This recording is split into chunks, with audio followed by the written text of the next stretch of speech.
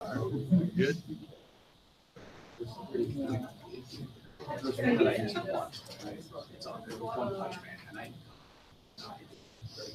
It's crazy. It's like, I do this. All right, we're live, right on. Yeah, I agree to that.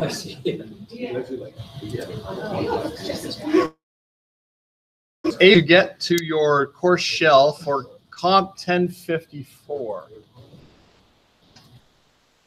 Yep. If you cannot, but you believe to be registered in this course, please let me know. It does happen, not very often, but from time to time, where you're registered in a banner and the course shell doesn't come up for you, but you should be in good shape. Head right over to weekly learning if you would. Clean up some of those old announcements.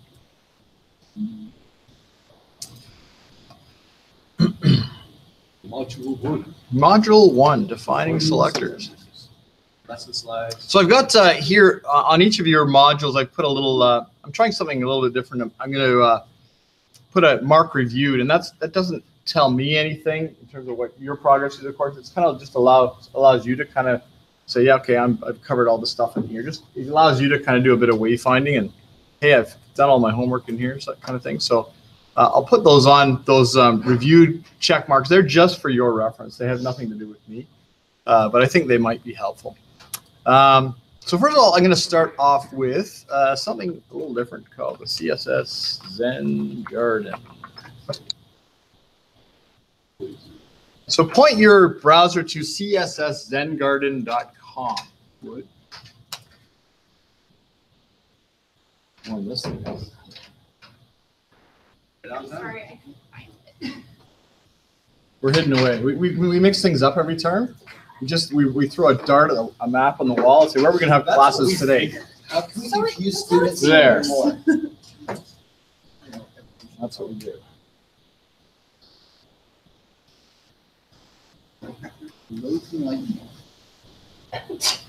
Bless you. Bless you. All right. I think this is one we should bookmark this. So what is the Zen Garden? And those of you who are maybe practitioners of Buddhism, Zen Buddhism is kind of a derivative of the Buddhist religious tradition. It originated in Japan. So I won't get too much into Zen and what that entails. That's kind of a different course entirely, probably.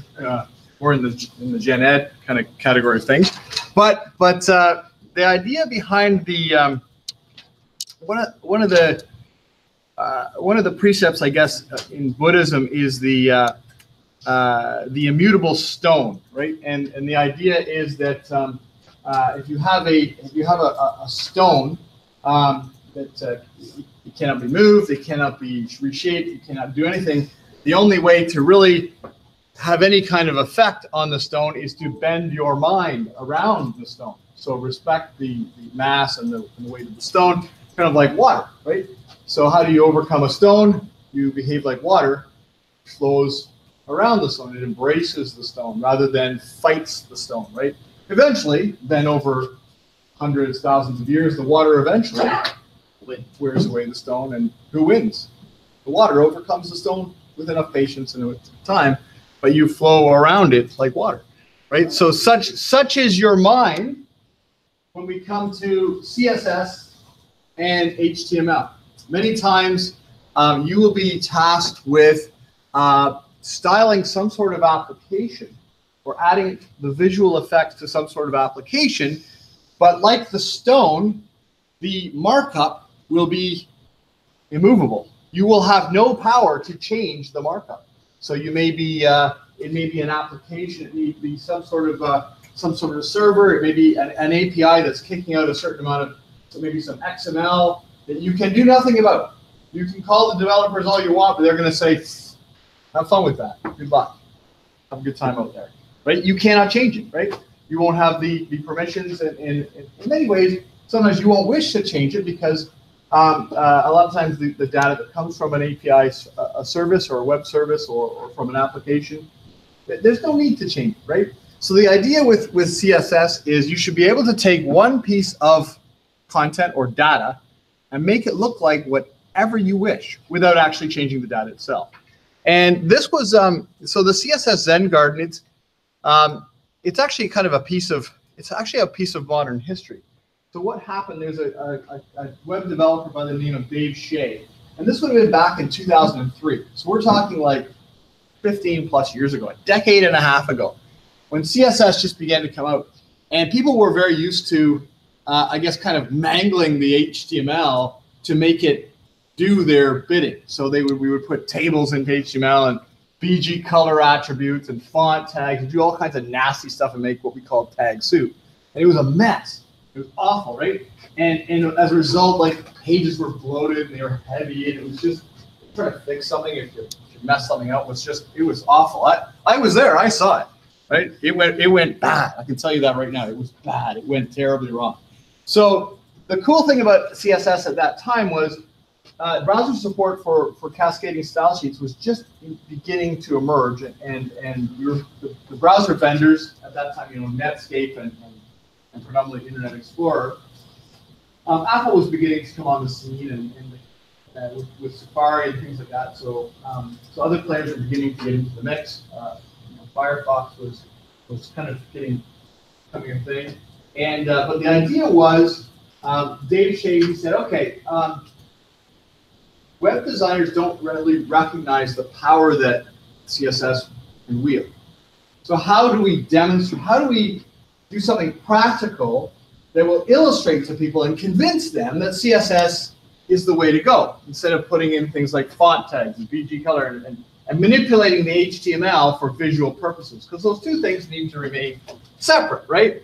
So we were just beginning the process of recognizing that we have to separate our HTML, which is our data, right, from the CSS, right, which is the presentation, how it looks, and the JavaScript, how it behaves. So we were just beginning to get into this kind of model view controller sort of situation, right?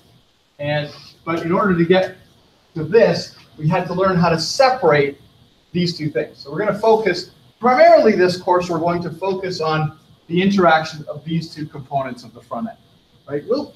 We might give this a glancing blow, but the focus won't really be here. I'm going to leave that to your JavaScript course, okay? So these two courses kind of support one another in a lot of ways. But this is going to be our primary focus in this class. How do we leverage this to make this do visually whatever it is we want to do? And so the idea with the Zen Garden, Dave Shea was like, okay, what if I crafted a piece of HTML and I created a competition? So kind of a challenge. And I said, here's a piece of HTML. I want to see who can come up with the coolest designs, but there's only one rule. You can't touch the HTML at all. And everyone's like, what? You can't do that. And he's like, why not? It's my game. Okay? You want to play? Play on my rules. Here's the HTML. Go ahead, make a beautiful site, but you cannot touch a single piece of HTML. And at the time, this was like mind-blowing. People were like, oh, no way. This is impossible. There's no way we can do this, right? He said, yes, you can. Actually, the browser support is there. You can do it, right? So people put their head to it. And so what we found, and I'll show you, if you just do a Control U on this page here, and you look at the markup, he's modernized it since. It used to be, when it first launched, it was written in XHTML, which is a little older language. So it's since been upgraded to HTML5. So you'll see it's fairly clean. There's good commenting in here. So here are the submission guidelines for the new and improved CSSZengarden.com. So anyway, but this piece from the body all the way through, we've got a div, a section here, a header in the section, a few divs here. They've got classes and IDs appropriately, a footer element in here and a side with some of the other links to other designs. Excuse me, so on and so forth. So the markup is not crazy. It's a fair bit of content on the page, and then at the bottom here, these are kind of here for legacy reasons. These are just extra divs that are empty that were there at more for the time, so people could put background images on them, and then just using positioning, placing them in different places of the page too. So it gave them a little bit of a style hook so that they could do some interesting features. He's encouraging not to use them anymore, but the idea is any page you go to. So if I go, if I take a look at this page here, if I view all designs,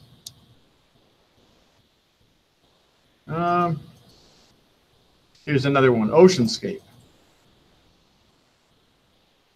Right. So every page, the layout's different, the colors are different, the fonts are different, everything.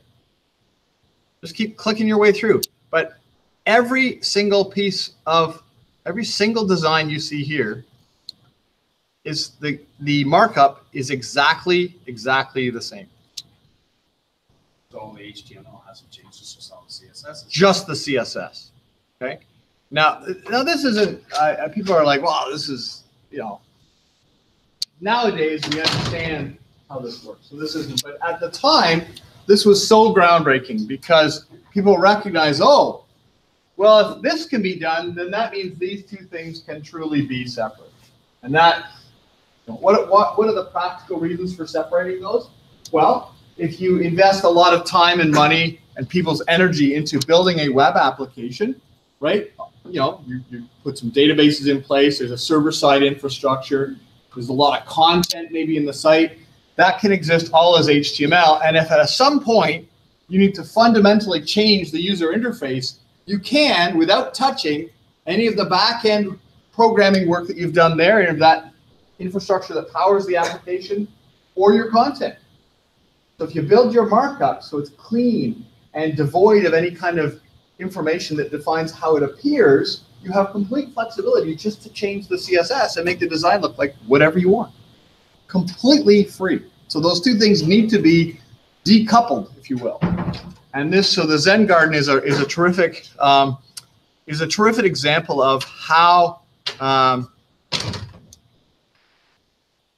if you truly change those, keep those things separate, you have the ability to make all of this happen, right? Pretty cool. And just leaf through some of those designs. Like they are amazing. Some of them are they're just great. Steel's really good. Steel? I don't know if I'll be able to find. Oh, there it is. Over anything. Yeah. Oh, on my screen, they're all in a different place, and when you hover over them, they move. I don't know, I'm kind of partial to the Zen Army one. Personally. There's a design for everyone here. It's pretty cool. Like it's just awesome.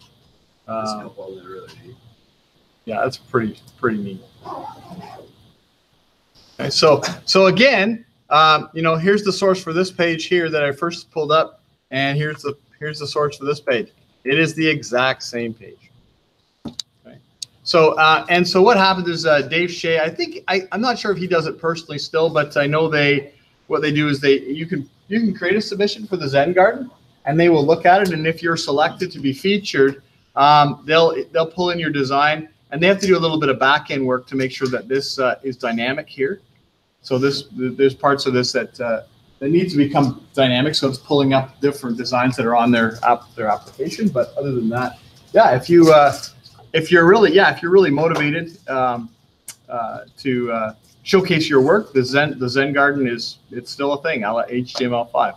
So that was the idea. So today what we're going to do is we're going to circle back to we gave CSS kind of a glancing blow in fundamentals, but what I want to do today is really take a look at, okay, what are these selectors? How do we target individual pieces of HTML with some degree of precision so that we can achieve visually anything we want without really having to rely on changing? Because the idea is we don't want to have to change the HTML.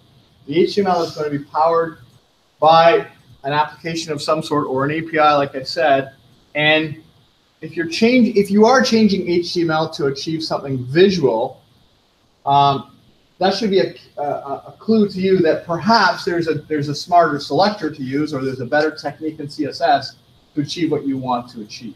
It doesn't mean it's always possible. There are instances where it becomes actually more or less impossible to achieve something without manipulating the HTML, but we don't want to have that. Consider that a very last resort, right? So, so that's what we're going to do. We're going to take a look at what's a simple selector, a group selector, a contextual, or what we call a descendant selector now. We used to call them contextual. We call them descendant selectors. I'll have to update that. We're going to take a look at a pseudo class and a pseudo element and what the differences of those two things are. Subtle, but but meaningful. The different combinators. So how do we combine? What are the different operators that we can combine selectors with to get even more precise in terms of what HTML we want to target? And attribute selectors. So how can we look at attributes of our tags and use those as style hooks to point to different pieces of the page and then add our visual style? So really, the objective of this week is just to get a really good handle on not applying the visual styles, but being able to point to different pieces of the document object model of our HTML. You can't point to it and say, this is what I want to style. All the visual styling in the world won't matter. You can't target exactly the piece of content that you want to visually change, right? So that's that. So we'll go through we'll first of all, I've got a slideshow so you can kind of put your feet up and follow along as I cover the different selector types. Then we'll do a follow along lesson where we'll take a look at, we'll build some CSS and target some pieces in there. And then for the lab, what I've done is I did this some time ago. I actually beat Dave Shea to the punch. Actually, I remember taking the XHTML that was for the Zen Garden. I was like, this should be an HTML5. So I actually rebuilt it in HTML5 myself. So you'll work with my own HTML version, which is actually it's a little bit more challenging than Dave's because I took out most of the classes and IDs. I really pared it down to a really bare minimum code. So I took a real minimalistic approach to it. So you'll take a stab at my Zen Garden, and there'll be a few selector challenges to see if you can target certain pieces of that Zen Garden. And then I'll send you on your merry way with a bit of some reading from MDN on selectors and a 10 question quiz for next week. Right? So that's my Grandmaster evil plan today. That's right. So we'll start off here. Open this, pull down my little slideshow here. Where's my desktop? There it is.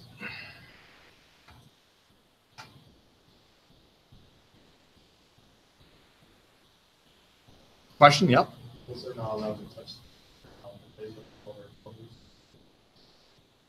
Yes. So if you had they would often you'd be applying, for the most part, you'd be applying background images, right? So you would use background image, background dash image in CSS, URL. So, but technically you're not changing the HTML, right? You're adding more resources to the page, obviously, by pointing background images, but you're not putting image elements in the content because that would be changing the HTML, right? So,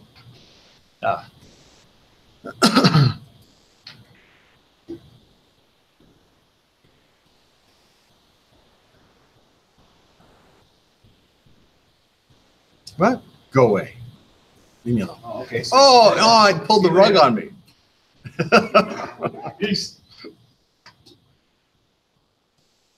I always talk to Microsoft Office. Me and Microsoft Office have this weird relationship. I'm just used to people telling me to go. Ask me later. Yes. Okay, cool. Thank you. Document recovery. How can you? It's the first time I've ever done it. All right. What's going on here?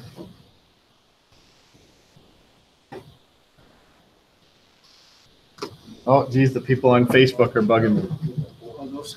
You know what I also did this week, and this is really amazing. A great use of a web app. Facebook is kind of a dusty old kind of thing, right?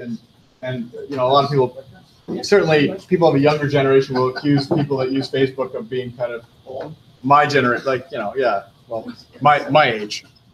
you can call it old if you want. That's what they call us. I think it's still young as heck, but you know, my kids think I'm My old. So body doesn't feel young anymore. so anyway, so I'm old, so I use Facebook, but I've been using Kijiji to sell. I'm kind of addicted to selling like stuff in my basement. I love the act of like giving away stuff you want. You get extra space in your basement. You get coffee money. I get a rush out of that. I love it. It's just, I got this week's coffee. Everyone wins, right? The person gets this thing that they think is terrific, and I get coffee money, and I get space in my basement. It's like I get this rush out of it, right? More stuff. And anyway, so I've been using Kijiji, and Kijiji can be kind of sketchy because you don't know who is at the other end of the transaction, right? There's no way to kind of not check them out, but they don't have a reputation. There's no way of seeing, is this person legit? Are they, There is a reputation system on it. They do have something like that They do. now? It's, it just basically tells you like how long they've been on Kijiji and how long they've been selling or what people. Yeah, so that's something. That's something. But because I've been using Facebook like basically since it started, it's cool. So Facebook opened up Marketplace, and someone said, "You just use Marketplace." I was like, oh, "Okay, all right." So and I tried Let Go, and Let Go is kind of cool. I kind of like Let Go, but it's really super mobile centric. So if you ever sit in front of a desktop, it's almost like you're punished for using a desktop rather than your mobile. So I like it, but I think there's some UI stuff can be improved. Anyway, I go onto Marketplace on Facebook, and I fire this thing up, and I just put like an old mirror that we had on. I remodeled the bathroom, so we had this huge mirror, right? And I'm like, I don't know what I'm gonna do with this mirror. It's like massive. So I take a picture of this, and holy cow! Like people were like, my phone was just buzzing right off the table. I'm like, good lord! Like the reach of Facebook Marketplace is astonishing. Like I inside 5 minutes, I had someone at my door with cash. I'm like, Yeah. This is wild, right? And you could, but the nice thing about it is you could click through, and you could if you're nervous about the person coming to your door, you can click through. Oh, okay, this is a nice family person. They've got 3 kids, and I don't think this is a weirdo of any type. And I do that when I'm buying stuff in Marketplace. Like I have to go pick it up. Like He's a weirdo. yeah, I'll go to that guy. but there's some sort of I call it social proof. Know that they exist. Like, but there's no face. Yeah. There's rarely their name or phone number or even address. Yeah. it's like there's some degree you can try and establish a trust with the other person. And anyway, it's fantastic. So that's a bit of an aside, but it's a way where a web app, which I'm finding more and more just kind of a pain. Like Facebook's just noise on my phone, right?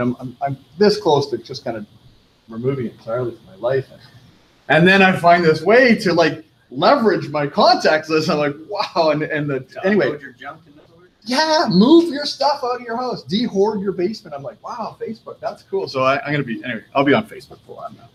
I'm hooked, selling stuff. So anyway, selectors.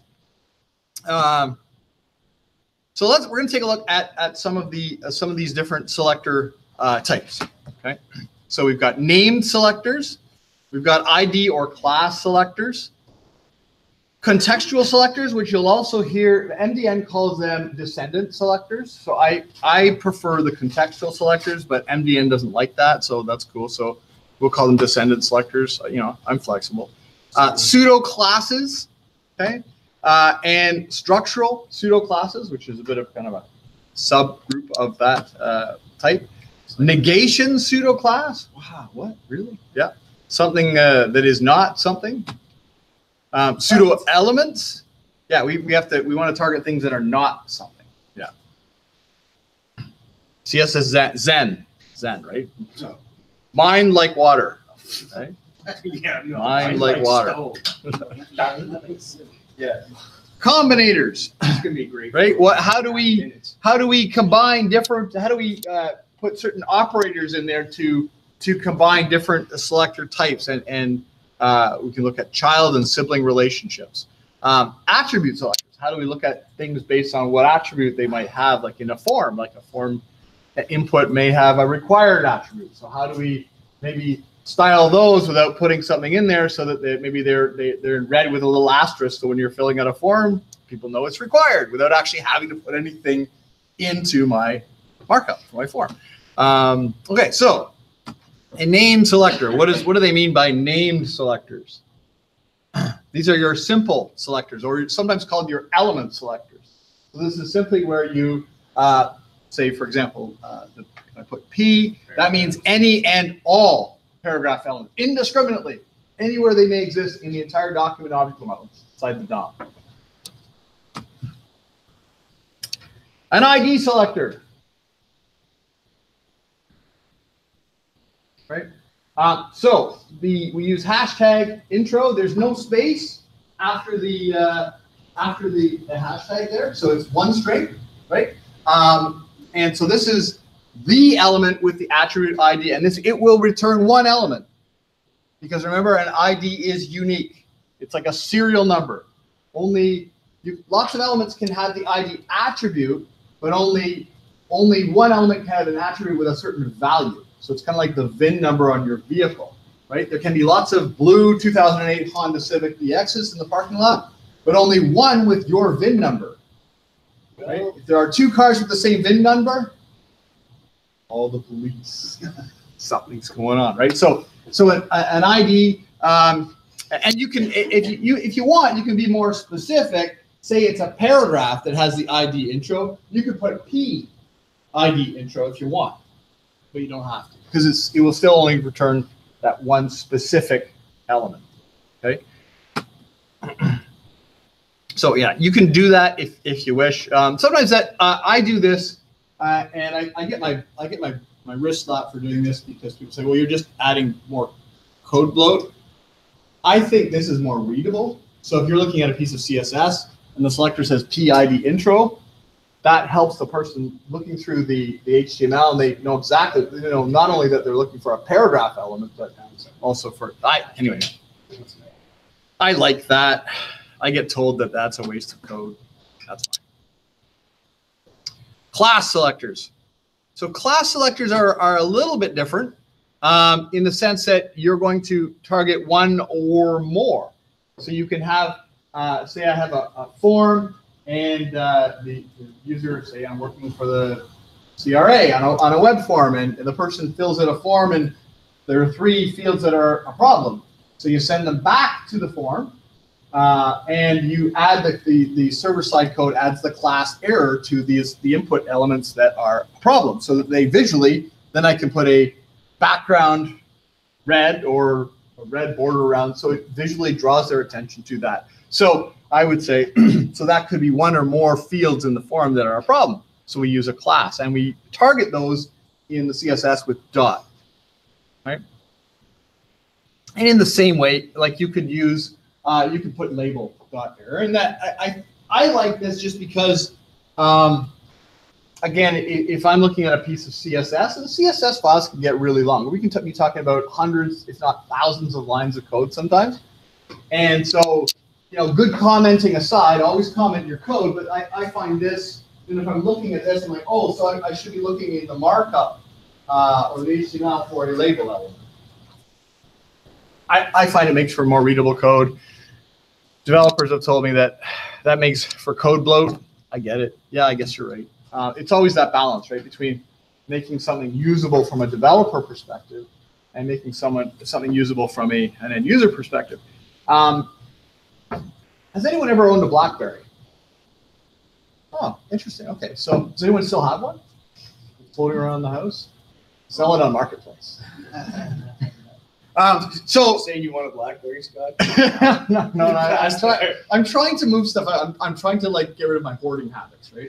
I'm naturally a hoarder. I'm trying to like cleanse myself. So really cool dead squirrel now. No more stuff. Anyway, so my point is with BlackBerry is what happened to BlackBerry. This was a great company, and it was a Canadian company, which was really cool. And they actually had the world at their feet. They were poised to dominate the smartphone market. Why? What happened? They didn't upgrade any of the technology. That was part of it. They didn't innovate quickly enough. That's absolutely true. There's another key thing that they forgot. Yeah, because some users wanted a bigger screen, so they sacrificed the screen size for a physical keyboard. That's another thing that they did. Did they stick on their business-oriented path as opposed to a general user. Yeah, I think they focused very heavily and ignored the consumer segment rather than the corporate segment. I think they missed a huge part of the pie there. Their user interfaces were going like this way, and some other smartphone user interfaces were going like towards like the trend, towards all smartphones are free. Yeah, and they ignored it. Yeah, right. They just people. We've always done it this way. People are going to continue to do it this way, right? I would say like the same thing too, like the operating system. I know. Now, like my dad just got like the BlackBerry or whatever. Yeah. Now they got like Android on them.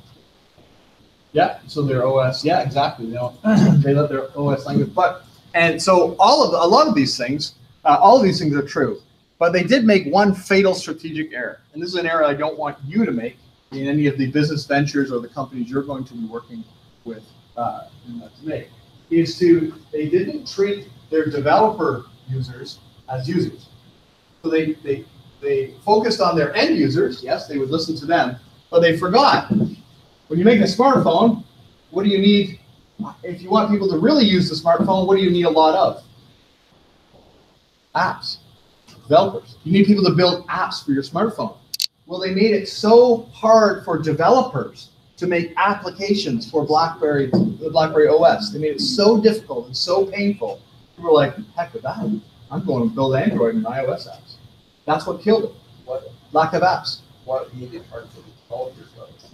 They made the process by which you test your code on BlackBerry difficult. They didn't focus on making the developer, the SDK, the software development kits, very usable. They just made the whole process, start to finish, very challenging and very frustrating for developers. To the point where people just threw up their hands and said, this is just a pain. It's so much easier on iOS or Android. I'm just going to build my apps over there.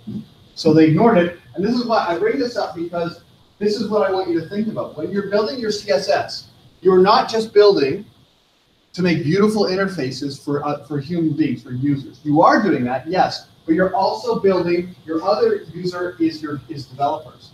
Your code comments and readable code is good because no one builds web apps in isolation anymore. Those things are long gone. These are big pieces of technology. There are teams of people you're working with. So make sure that you write code that it's easy for other people. Imagine if you're gone. Imagine you're on vacation to the Cayman Islands for a week.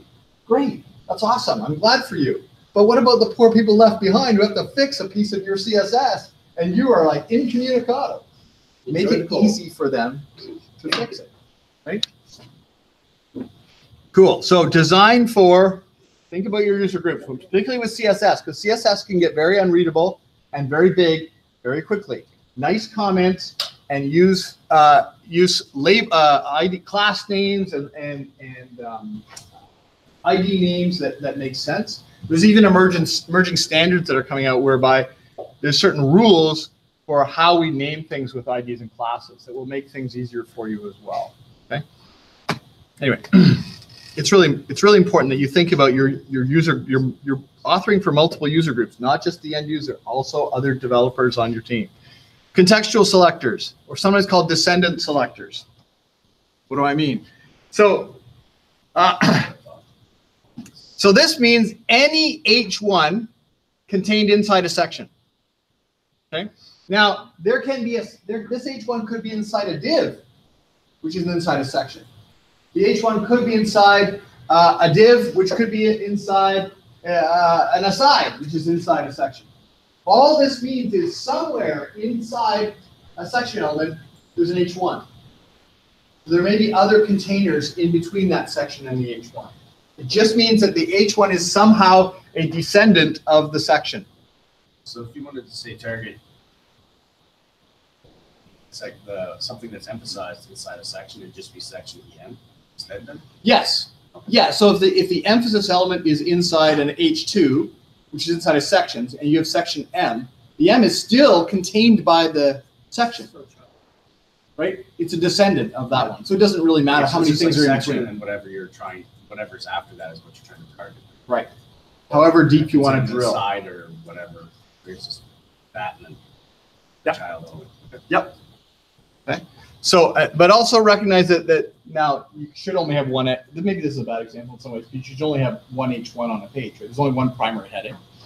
But it said section H2. That would mean anytime there's an H2 contained by a section, whatever visual rule you wrote on the other side of the selector would take effect. So it may take effect on multiple elements of the DOM. So here we say this means any emphasis element that's contained inside any H2 that happens to be contained inside any header. This may happen in multiple places on a template, on a page, right?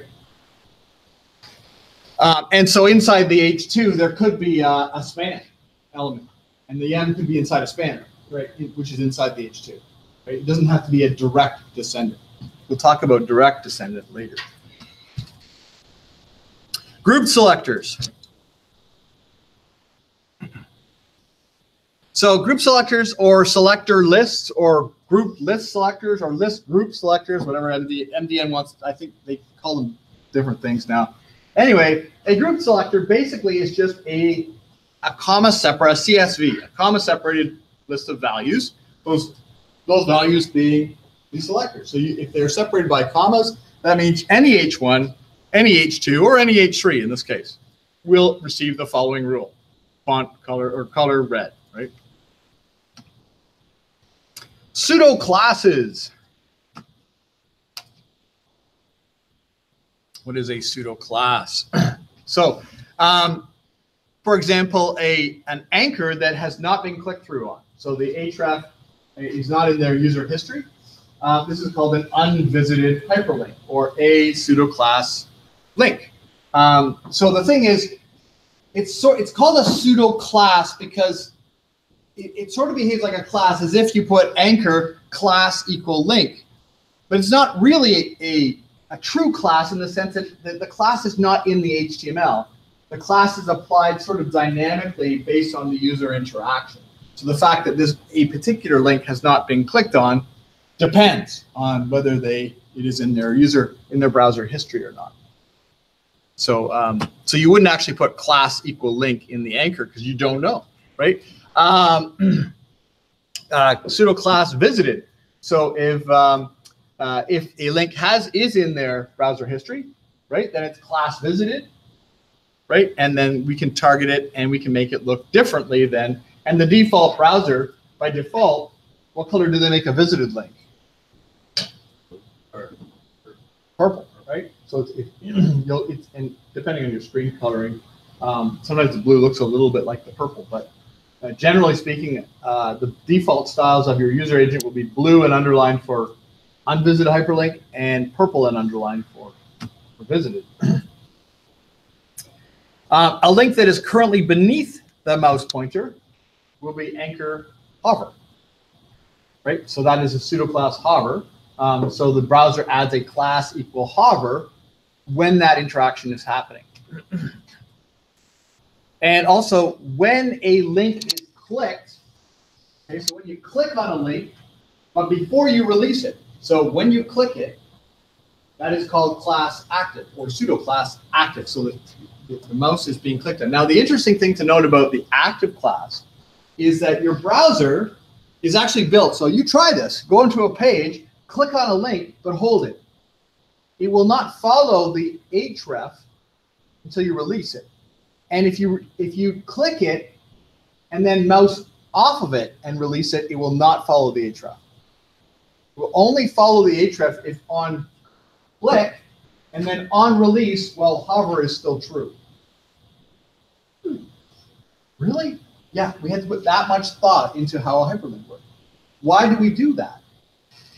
Because a lot of people don't click on it properly. True. Or I'm also thinking like select like all the characters and just copy it over and everything.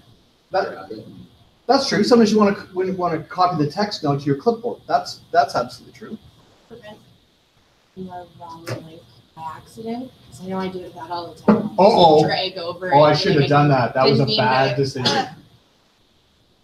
Phew. Yeah. Right? People have second thoughts. And sometimes for interaction, like you're dragging but not drop it. That's true. Yes. Full push. That's true. Yeah, interaction, and you can hijack some of these default behaviors. It's called prevent default in JavaScript. You can actually hijack some of them and manipulate them, but that can be used for dark and nefarious purposes. So, yeah, well, you'll learn how to do this, but as I always, as we always talk about, with great power comes great responsibility. You guys are kind of learning these superpowers. Go out and do good things. Don't do bad things. Right? So, and I put focus here in the middle. So focus, if you're on a page, go ahead, like fire up a web page and hit the tab button. Start tabbing through the page. You'll see a little blue, or it might be an orange outline. It's actually the CSS outline property. It will go through all of the anchors that you can click on. And when the focus gets to one, you hit enter. That's kind of like click, right?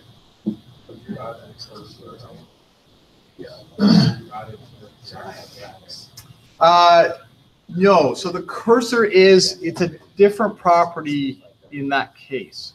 So, but you can change the cursor to pointer on the hover of an element.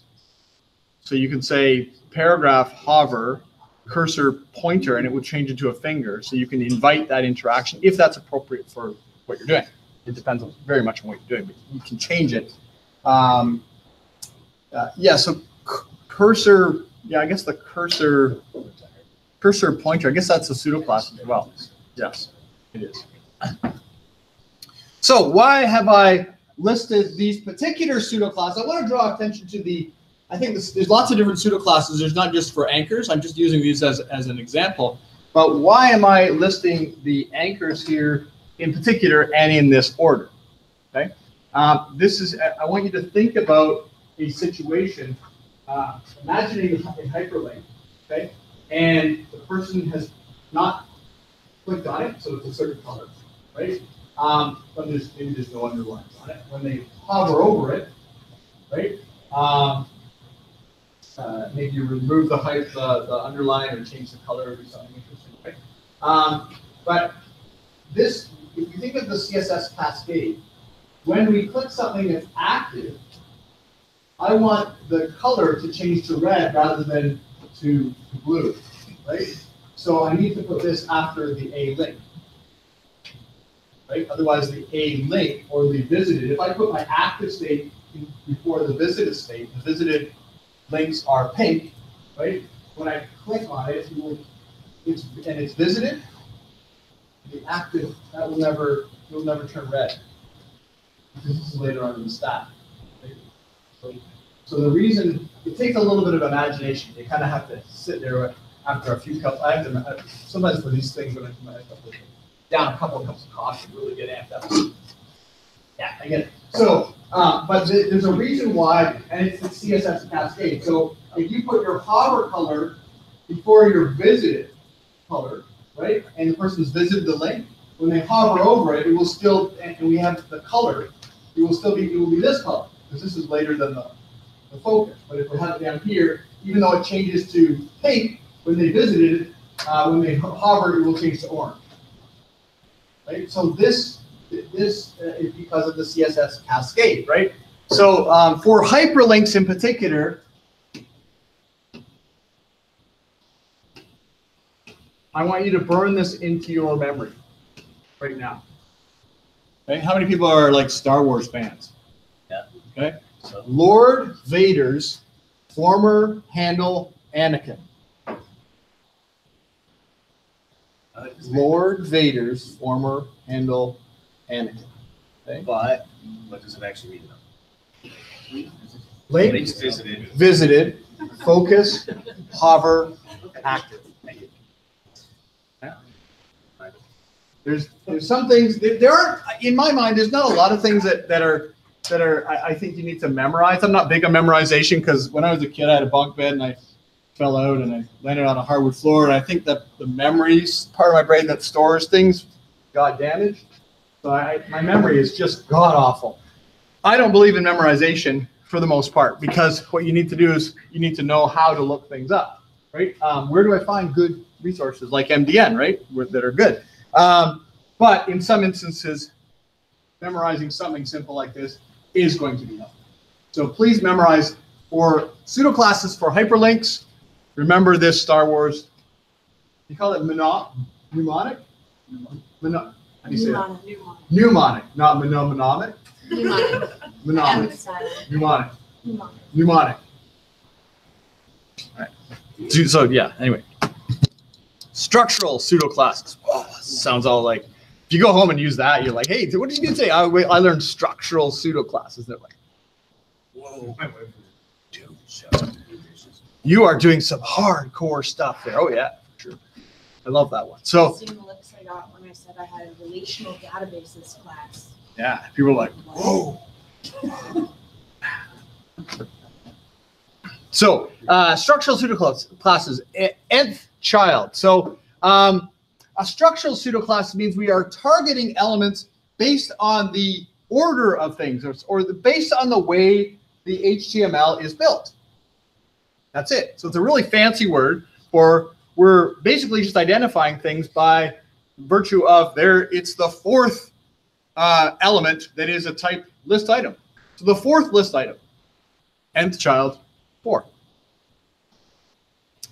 Or we can even get kind of crazier. We can say every fourth set li, and so if we say nth child, li nth child for n, that's every 1, 2, 3, 4, 5, 6, 7, 8, 9, 10, 11, 12. So we can, right?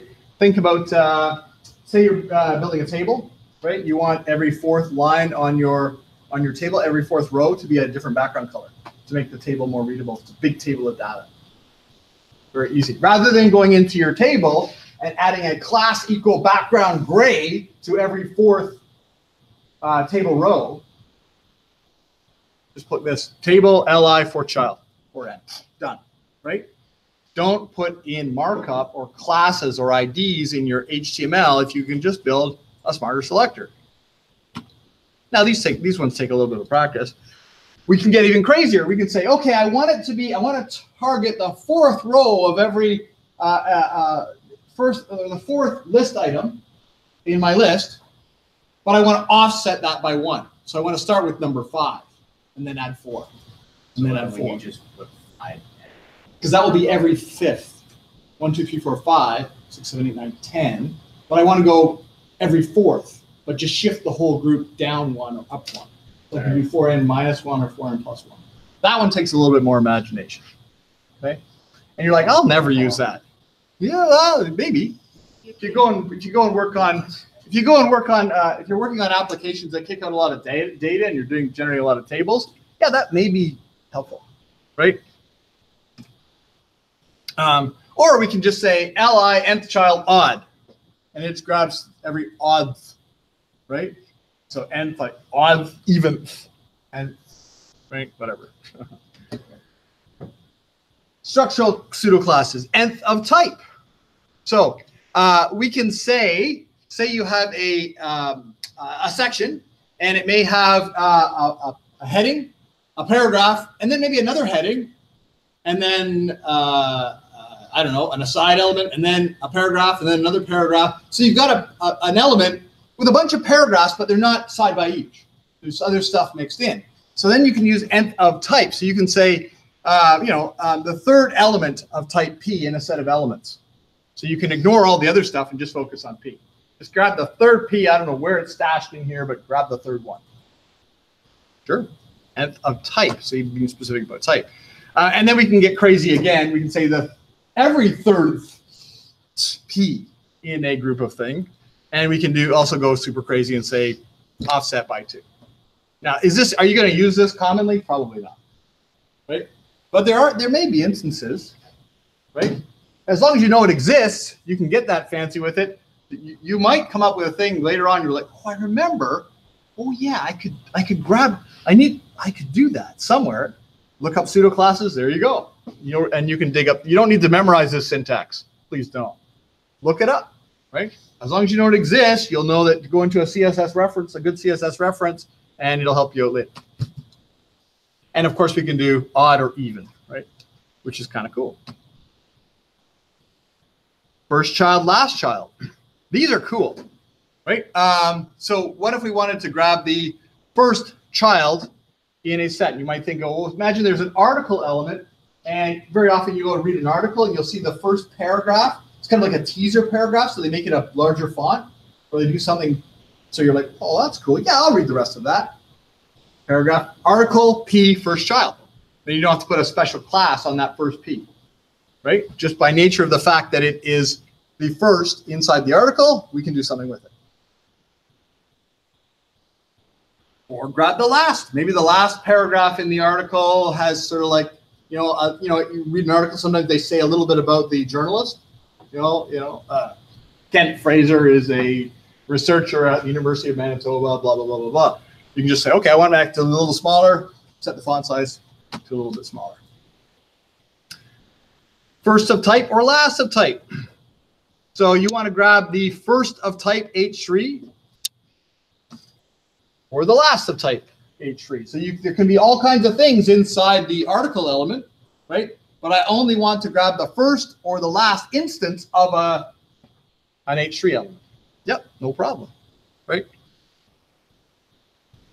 Or if there's a situation where an H2, I have a section where there's only one subheading, maybe then in that case I want to do something special with that subheading and make it stand out. Then I can say, yeah, article H2 only child, and then it will only style an H2 in that article if it's the article, the only thing it contains is an H2. If it has other stuff in it, then, right? Maybe you can imagine, say you're putting a little an aside there and you're pulling up stuff from a Twitter feed on an API, and the Twitter feed comes up empty, right? You've got the heading for Twitter, but there's no other stuff in there. Then you want to put an error or make it red or do something. Oh, the feed's broken or the feed's down. That could be something like that. A paragraph element has a parent, but it's the only. So in this case, the parent only contains a paragraph. Sure. Only of type. A Q element has a parent, but it is the only Q child. Yeah, it gets pretty crazy. Empty. Yes. So this might be helpful. Imagine you're generating say you're working for the Bank of Montreal. You're working on the online banking app, and I don't know, you're looking for in the table. There's no withdrawals for a certain day, so that table cell is empty. Maybe you want to put a diagonal slash or do something like that. I don't know, right? But if a TD generates no data and it's empty, we can target that situation whereby there's nothing in it. That can be helpful. Negation pseudo class. What? Come on now. Yeah, not. So we can say, okay, so we can, in this case, we're using the universal selector, which means grab any and all elements. If it's an element, grab it, only where it is not an anchor. So this will grab everything on the page except anchors. Okay. You're like, that's weird. Yeah, that's a little bit weird, but you know what? Put that in your toolbox. That may come in handy one day. Pseudo elements. First line, first letter. We did this in our class. I think it was in the class where we were doing the article on Moby Dick. We said first line, like the first line of the paragraph. We had a different font treatment, right? So a pseudo element is different than a pseudo class in the sense that it's something you could it's structurally part of the page, but so you could see it. You could say, well, this is the first line of the paragraph, but it's not marked up with a tag, right? So it's easy to identify. So you could easily point to it, but there's no markup that delineates it. For example, the first line of a paragraph, the exact words that form that first line will depend on the width of the screen because the text will reflow, right? So in this case, I don't want to put a span tag around certain words because I don't know where the breakpoint for the word wrap is going to happen. So that's where first line, for example. Now, note here with pseudo elements, we use 2 colons instead of 1. 1 is pseudo class, 2 is pseudo element. First letter, yeah. I mean, you can always point to the first letter of an element, and sure, you could surround it with a span tag if you want, and add a class to that span tag, and then do something, interesting with it, or just say first letter and then make it super big and set it inside the text so it looks kind of cool, right? So you can add markup, but why? I don't think you need to. This is an instance where keeping these two things separate, if we're just adding HTML to affect the look of a page, we're just adding to the code bloat, right? CSS has something probably for you anyway. Pseudo elements before and after.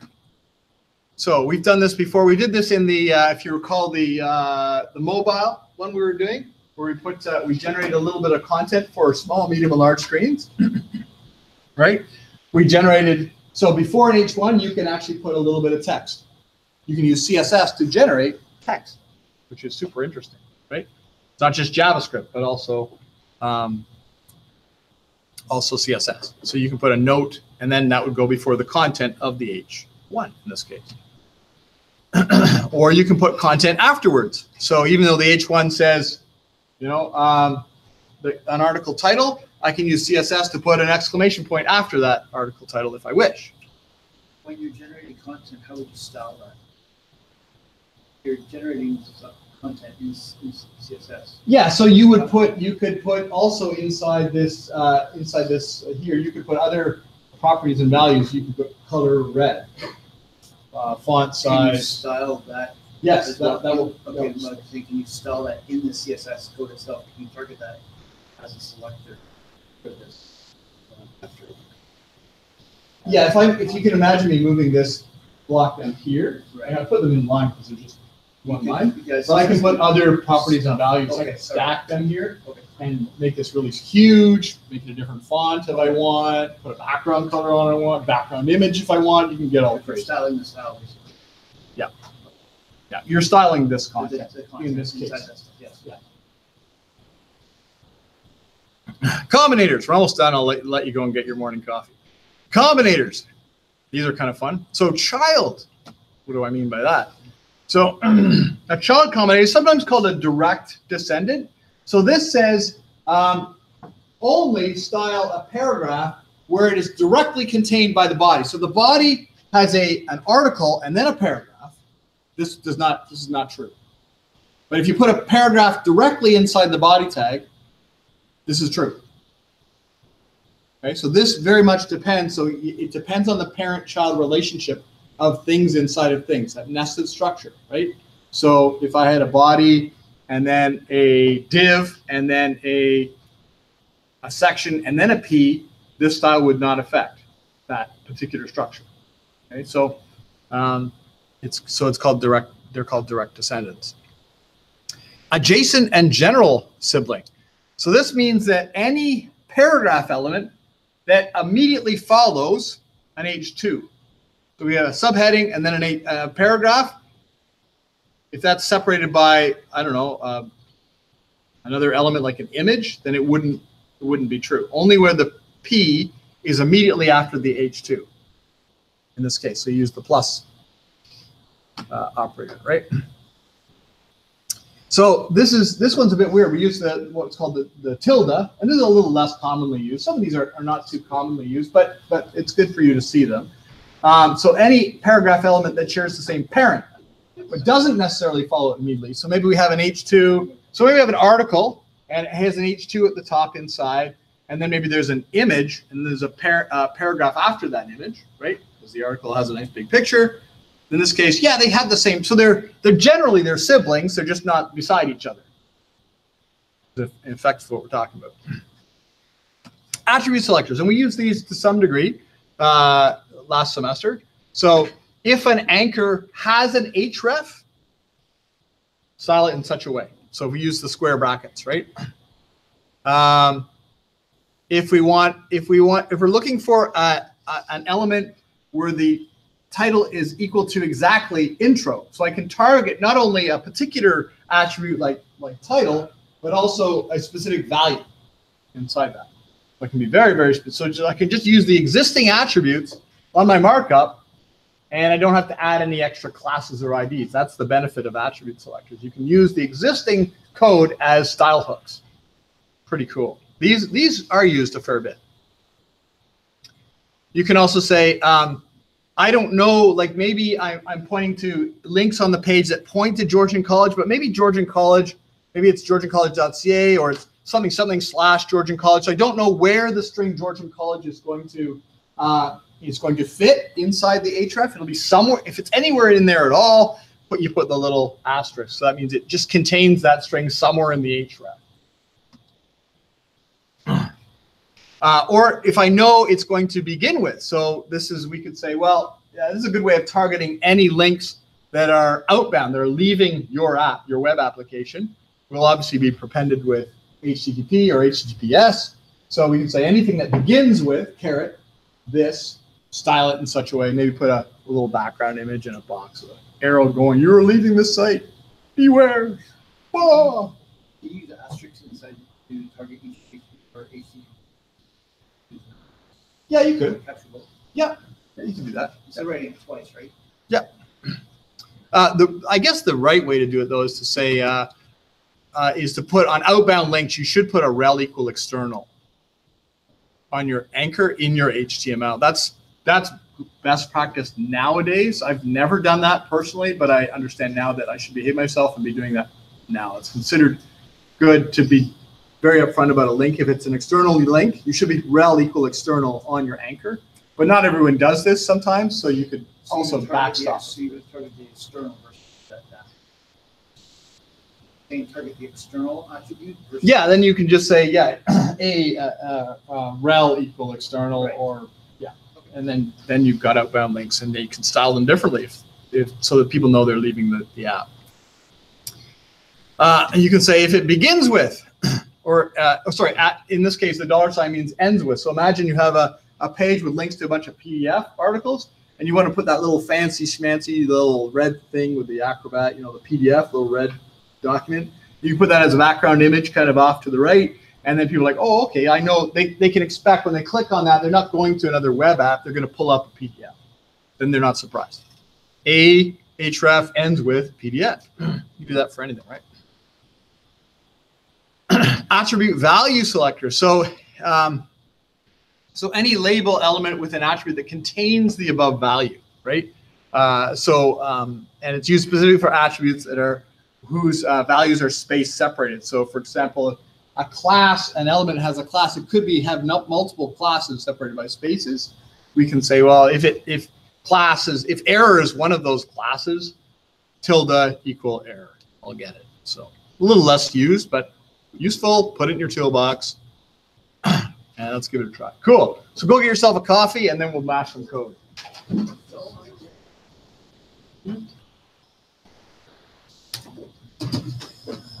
I just got a quick question. So it's not really class or a personal thing, but like my parent, I got my parents a while back the Microsoft Office collection, through Georgia College. Okay. She just didn't pay for it, but it expired, and they kind of need it for financing and their work and all that stuff. My mom's actually just started a small baking business. Anyways, they've got to Windows 10 Home because that's got Word, Excel, and PowerPoint baked in. Yeah. And the desktop they already have is already a Windows 10. I've already backed up all their files on the external hard drive that they had. But what I just want to know is if I go through the installation of Windows 10 Home on their computer, it's gonna wipe anything. Because Depends on whether it's if you're upgrading the operating system or you're just reinstalling it. Because Windows 10 kind of came baked into the desktop that they got. So Yeah, it just depends on when you fire it up. Are you upgrading the operating it's system? from a USB stick. Okay. That Windows 10 Home is on. They Yeah. got it from Best Buy. So I would be cautious when you go through this process to make sure you're updating or upgrading the operating system rather than doing a fresh install. If you do a fresh install, yes, it'll wipe your Yes. So maybe that's not what they want. No. It could be that they would like. Yeah, I did make sure to back up all their pictures, documents, and all those other Just good files practice. on an external hard drive. I did that myself before I upgraded to Windows 10 through 7. So Yeah. So So just make sure you're on an upgrade path rather than All right. clean install. Yeah. Yeah. Oh, and like the external hard drive you've got, like it's a wireless sort of connection. So just to make sure, absolutely sure we don't lose anything, should I like disconnect it from the computer when I go boot it, I just so would, it doesn't yeah. accidentally like wipe that if it does end up doing that? I would disconnect the drive from the computer entirely while you're Yeah. doing that process. Yeah, because like my fear is that if I'd it also does connect end it up to wiping- another computer to verify that those files are indeed all there.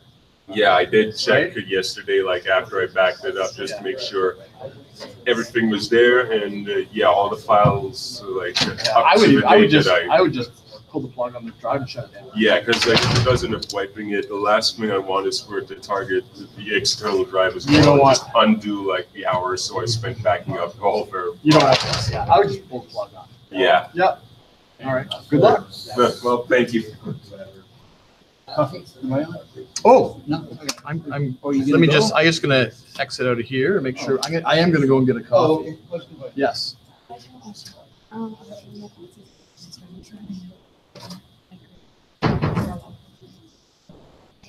Okay. And which Oh, I class know was I this? did. Yes. Yeah, the problem was that, there's a problem with the grade book, and I sat down with Clive. He's not in grade book, in Blackbook grade book as often as I've been here for doing it a long time. It's very easy to mess up. It just seems a little messy. Yeah, but from an instructor perspective, it's really easy. Just if you break it's really easy to break the weighting, or if you drop an assignment, you have to be. It's really hard to use. So sometimes the weighting on such a set assignments. So, for example, you drop an assignment, it could still be counted as you'll get a 0 basically for set assignment in the grade book and throw everything out of whack. So anyway, yeah, I've submitted a change of grades form. It will take 1 to 2 weeks to take effect on your board. So there's a delay. Okay, so from what I noticed, so it wasn't just I think there was at least three I noticed that were where you didn't assign them, but they were still counted, Yeah. but there was other. Yeah, we did a full pass review. Okay, Yeah, so even and- the ones that we did in the class that were never entered as. Correct, Okay. yeah. So he went through and said, these are the assessment items that legitimately would comprise the grade. And so we had to kind of go through the whole calculated column. And it changed, obviously it changed everyone's grade. So I had to submit what's called a mass change of marks memo to the registrar's office. But I don't have to worry about it. So they'll probably kill me. They'll probably be looking for me in the parking lot. But anyway, it happens from time to Right. time. But there's a bit of a delay because a human being, it's not just like. I just never heard what? back. I just never heard anything Oh, either okay. way. Yeah, yeah. So we've looked at that. He's probably got everyone the same thing. So yeah, no, he made the time to sit down with me and said, hey, I think something's broken. We saw it. So I appreciate your patience. It'll take some time to get resolved in the banner. If you're in a situation whereby it's touch and go whether you get the credit. Oh, pardon. No, okay. So if someone's in that situation, because it may preclude them from taking a course if it's a prerequisite, then that's where usually a coordinator has to step in and call the rest. Like, oh, let them in because we have a pending mark change. There was a course that we wanted to take, I think next year, but it's in the computer. So you might just have to, is there a way that I can do that? I wanted to take the internet days, so I can't register with them, so I'm just wondering if you can't take it. Okay, so you're in the web program? Yeah. Okay. And And, I said I can't, do it, it wouldn't let me register. I just wanted to. okay, and you started in the web program as a fall was your start semester, right? I think that is, I'll get right to you. Hang on just for a second. Let me just see. I think that is part of your option pool. I think. Yeah, the only challenge might be, there's 2 challenges to taking a course if it's not owned by your program. So I don't run that course this semester. In fact, I never own it. It's a program. So the only way to get in there, one, is if there's no scheduling conflicts. It says here with the section you're interested in with your timetable. If there's not, it's in the clear that way. There has to be space Right. because it's a core course for the programmer. So if it's full up, Yeah. So it should let me in if doesn't. Do you have the CRN for that particular course? I did, I could, Yeah, If it's an issue, should I do this? Well, send me a note. You need to get the CRN for that particular course, and if you go to part-time studies, A lot of the computer programming courses, sorry to interrupt, are like full, like one of the classes I need for that program are like there's 4 of them, they're fully booked, I couldn't get into it, so I have to take it next semester. yeah, and that's the problem. These courses aren't very popular. So if it's not in your regular core course list, or it's on a gen ed, then the challenge is either you have to hope there's an empty seat, and you also have to hope the scheduling meshes with your Let me try timetable. to figure that out, then I'll. So if you go to part-time studies,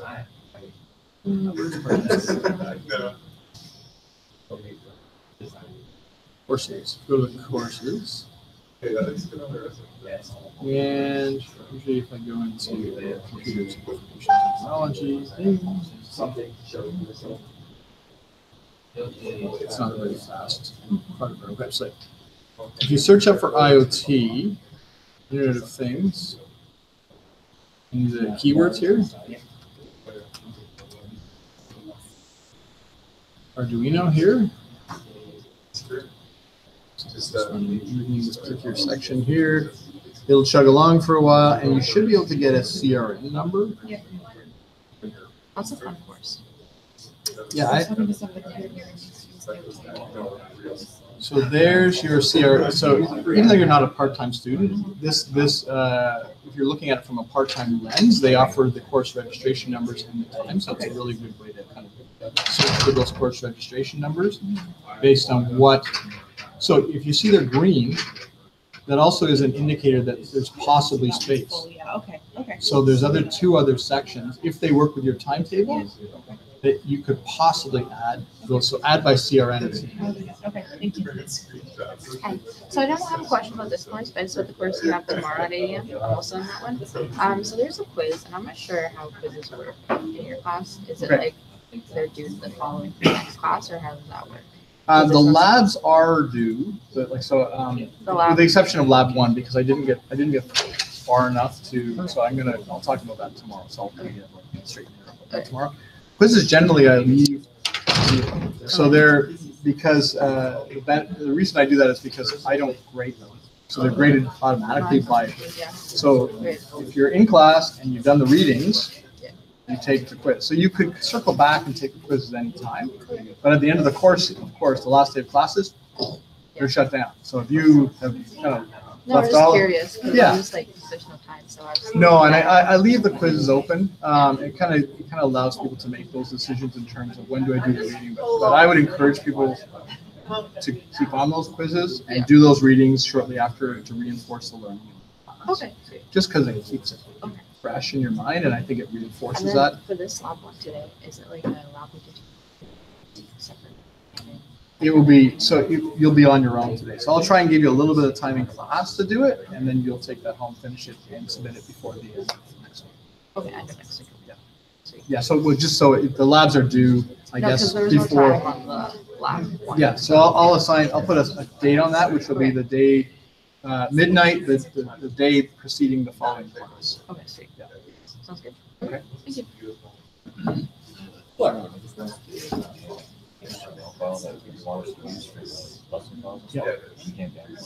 We can't. Okay. That's no good.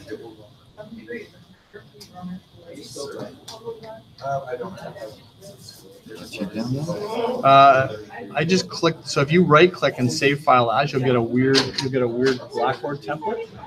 Let me just verify that this is. Yeah, I did.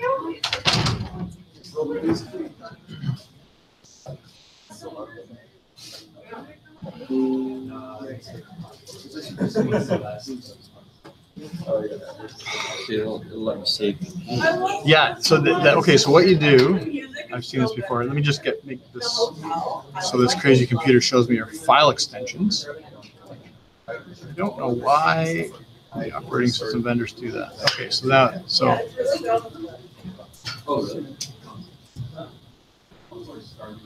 Yeah, it's good.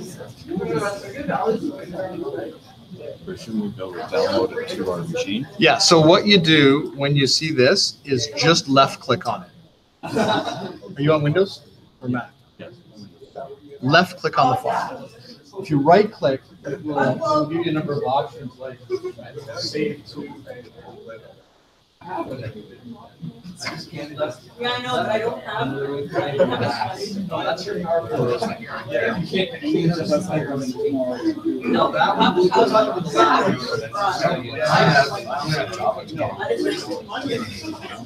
Have Java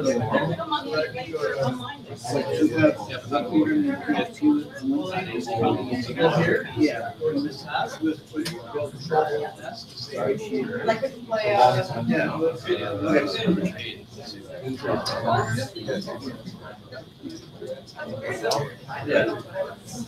print it off.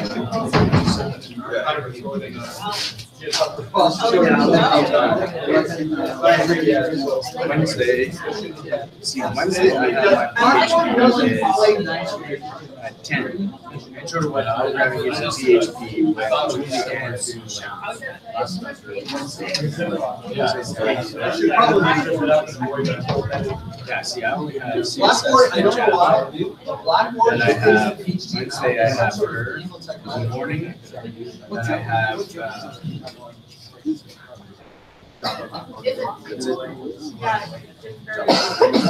Oh, okay, yeah. I got CSS and JavaScript. Of course, Scott's other 8 AM class this week. I'm collecting them. I know. I'm collecting them, seeing how many I. Could we get the bonus? I'm pretty sure you get some bonus for finishing early. It's either finishing early or making us wake up early. See how many cranky combatants we can have. Quick, we'll get your coffee. I think I'm out of luck. We'll have to wait till next. Tomorrow I have JavaScript. Because he likes it for some reason. Course program, course director. He likes to be up at like 6:30. I'm trying to get a job in the. I'm trying to get a job in the military, so I have to become a morning person. Yeah. If you do, like, seriously, just beat your head against the wall instead. Save yourself the pain. Don't do it, eh? Just don't. Don't do it. All right. And family members, friends. Oh man, think about joining the army. You're an idiot. You want to destroy your body? No? Okay, go get a trade. Really? Yeah. Go get a trade. Go do something.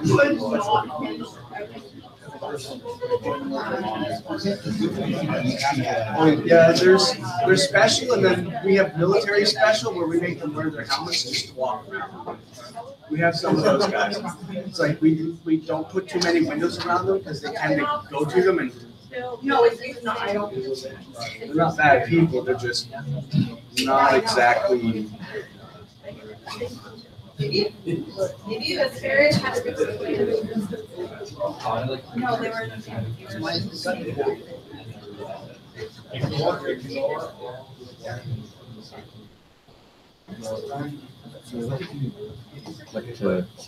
Oh, Control S. Save. Control. Yeah.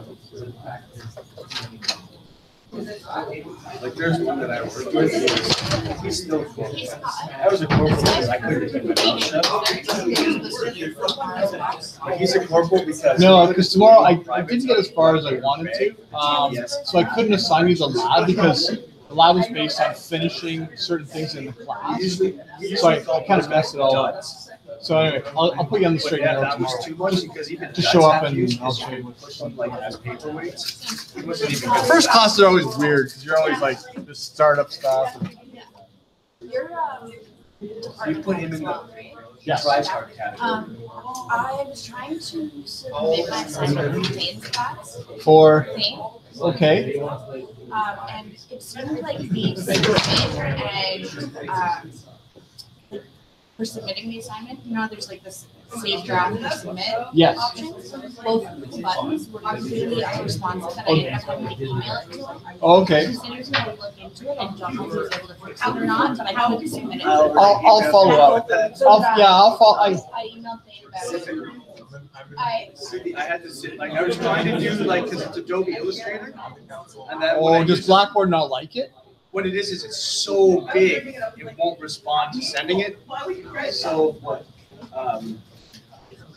Said zip files. I zipped it in, just zipped my picture.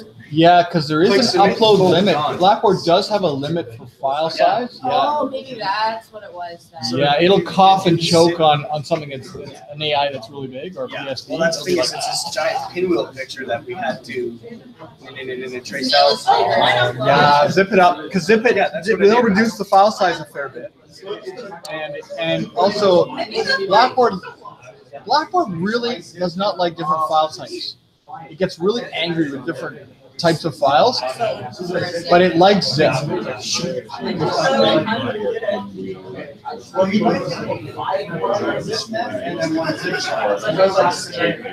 Oh, I don't think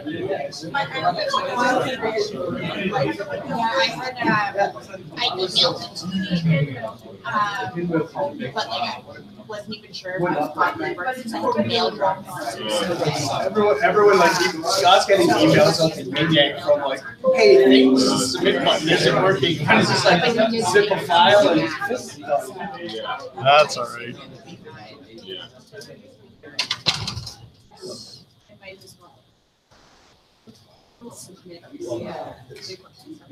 Just like, yeah, I had 4 hours. I'm surprised your sheets don't have all the instructions written in here.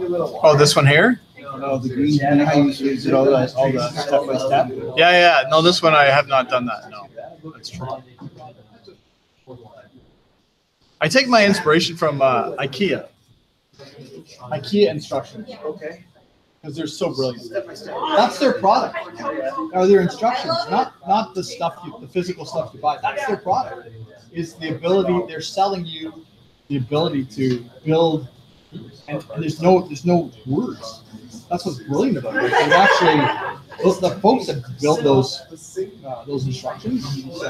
I would like to sit down and talk to them. That's insane. You think about how many countries that has to go out. That depth. Yeah, and in every country, someone has to be able to figure that out. You have to get through all of the different cultural meanings of the icons, and it has to be completely universal. That's incredible. That amazing. Why I hate IKEA. You don't like them? You don't like the product, or you don't like Products. I've had things from IKEA that were outstanding. Oh, you're talking about the quality of the Yeah. product. I'm talking about the instructions. Oh God, the instructions Well, they are when you know what parts. they are that I good. YouTube what you gotta do, so it's like I bought IKEA, type it in and just take that big ass booklet. Yeah. Well, it's Because sometimes some people on YouTube have much more patience than me. yeah. I'm trying to get don't get me wrong, like everything they do in that booklet is awesome. Like because like you said, it goes out to like how many freaking There's no countries. words. It's just It's pictures. just pictures. Yeah. But sometimes that's a problem because there's no like A, B, like it has an A, B, but then you look at your part and you're like, Yeah, it does. It does take a little figuring. so I go on like the IKEA YouTube thing. Yeah. The guy goes, look for this. Do you But have they can this part? supplement that. It's like, So the video is the supplement for the instructions, just Yeah. like my class. Yeah. So I do the screen capture as a supplement to the instructions in the code, right? That's what I love about it. It's just like I'm just like, wow. I like the fact that they can ship something out, and for the most part, people can build it on their own. That's incredible. Now it's true. Some products are built a little better than others, but and they get mad when you take maps in there. okay. Let's do a little bit of let's crunch a little bit of code here. So if you could go down to lessonfiles.zip, pull down the lessonfiles.zip, and extract. You should have a file called lesson files, and inside there another file called lesson files. Someone could show me if someone could figure out how to like create zip archives that don't duplicate the parent file folder. I'd love to see that. And inside there is a folder called selectors, and we'll have an index page and a CSS folder, and inside there we'll have a styles.css. That should be the contents. So I'm going to open up a code editor, whatever code editor or IDE you want. Doesn't matter to me.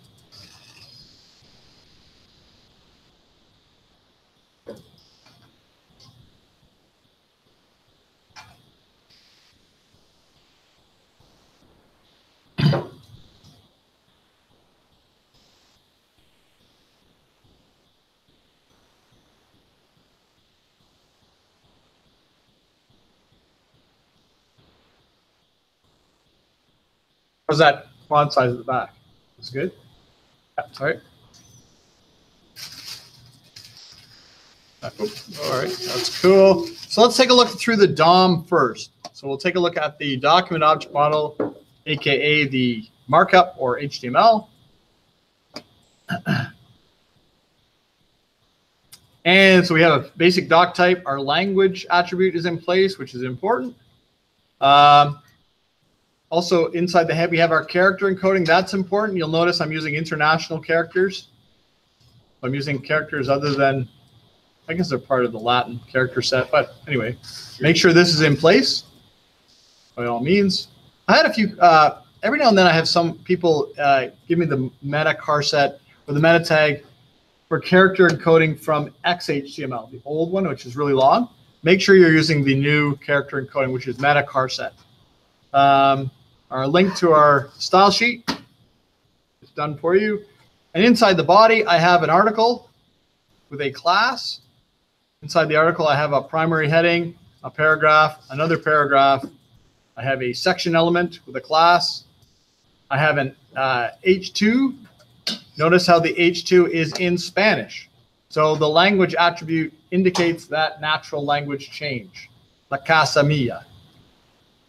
My Spanish pronunciation is awful. So my Spanish friends tell me. They say, Scott, do not speak in Spanish. It's very bad. Yes, it is very bad. So anyway, so also here, this is English here, the base language of the page, but also here, inside this paragraph, I have a phrase of Spanish, so indicate that natural change in the language. Very important. Particularly as we work to, I mean, we're using computers more and more with an audio interface. That's very important because the audio interface needs to be able to speak with that language and use the intonation and the pronunciation appropriately, right? Another section, classical project, that's cool. An aside with a did you know, with a unordered list, bunch of list items here, that's cool, which are just bogus. That's not Spanish. This is lorem ipsum, which is nothing. Fake Latin. And then we close the UL, we close the aside, close the article, close the body, close the HTML. No tricks here. So now we'll go over here and open up, not the Zen Garden, open up the page and we should see that. That's what the page looks like with no styles. Well, it's technically, we do have styles. Those are the default styles, style sheet as it is implemented in the browser. That's cool. So let's open up here our CSS. In the CSS folder, the styles.css. We have car set equal, we have a blank CSS. Should the car set always be? Yes. You need the CSS file too? Yes. Yeah. So if that's a good question. So for example, I have the index.html here. So I'm setting the character encoding. If I don't set that on the HTML, the server will, when it communicates to the browser, will push something called an HTTP header. So part of the hypertext transfer protocol is some metadata that comes before the actual HTML arrives, and it will say said document is encoded in ISO 8859-1 Western Latin, right? And you're like, that's wrong.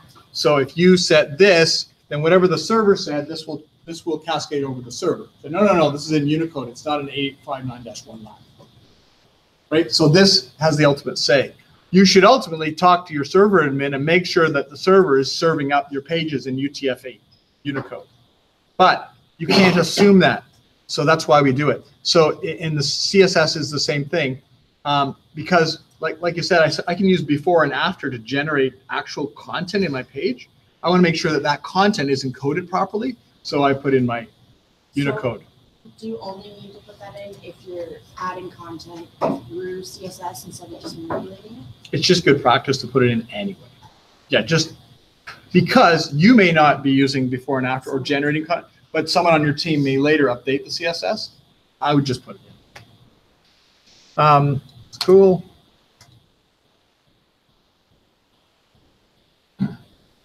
Okay, so we're going to put in our selector types. So we're going to type in comments here. CSS selector types. Okay.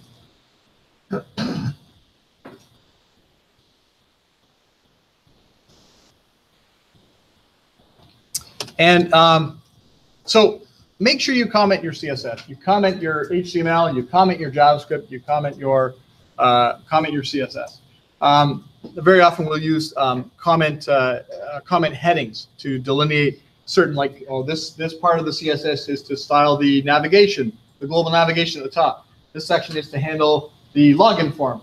This section is to handle general typography for the entire. So think about blocking out or setting chunks of your CSS using friendly headings in your comments to make it really easy to follow through. If you ever look at the CSS for boilerplate or for any kind of framework like Bootstrap, look at the CSS, you'll notice one of the things that the comments in there are so friendly. And they include references to URLs for helpful articles, and they cite their sources if they borrowed content or taken benefited from the work from someone else, or they've copied it. They give credit to those sources.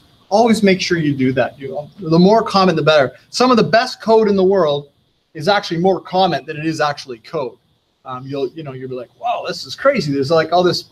Well, there's not much code here at all. Actually, it's mostly just comments, and that's very, very friendly. So don't be afraid to, if you're going to comment, err on the side of a little bit too many comments rather than too little. You never offend anyone by being really super clear about what your intentions are.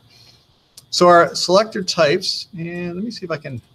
Okay, so what I would do, I would make sure that you have your markup right next to your CSS on a different tab. So if I double, this is some of them are code's a bit weird. Sometimes if I click this, it'll close styles and open up. Like it'll only allow. So I have to double click this to bring up another tab. So keep this handy. So our first things that we're going to do is we're going to do named selectors. So I'm going to say named selector. Okay. And then very often you might see something like this.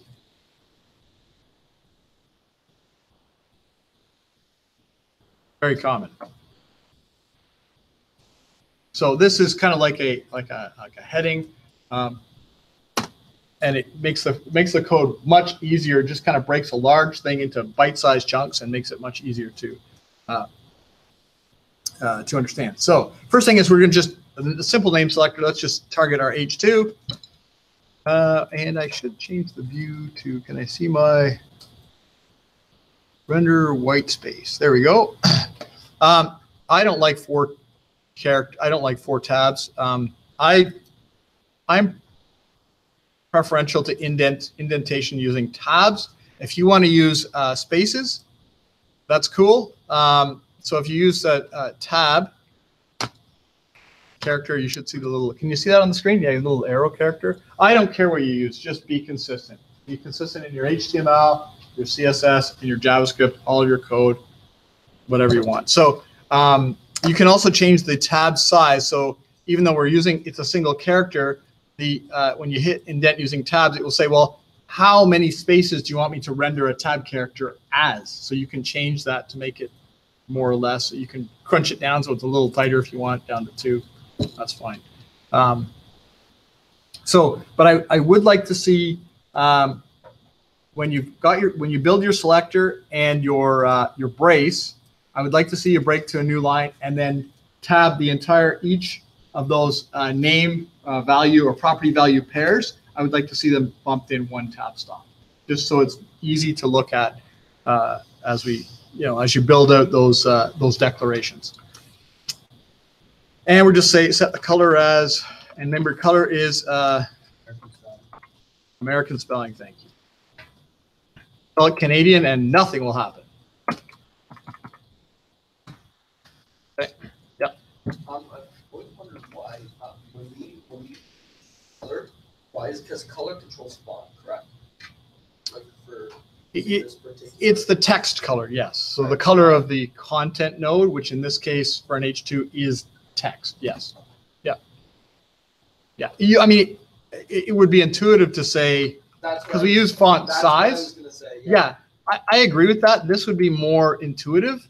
I guess the only explanation I have for that is when HTML first was built, you know, geez, back in the early 90s, we never imagined you could jam images in there or anything other than just text, like it was a text-only medium.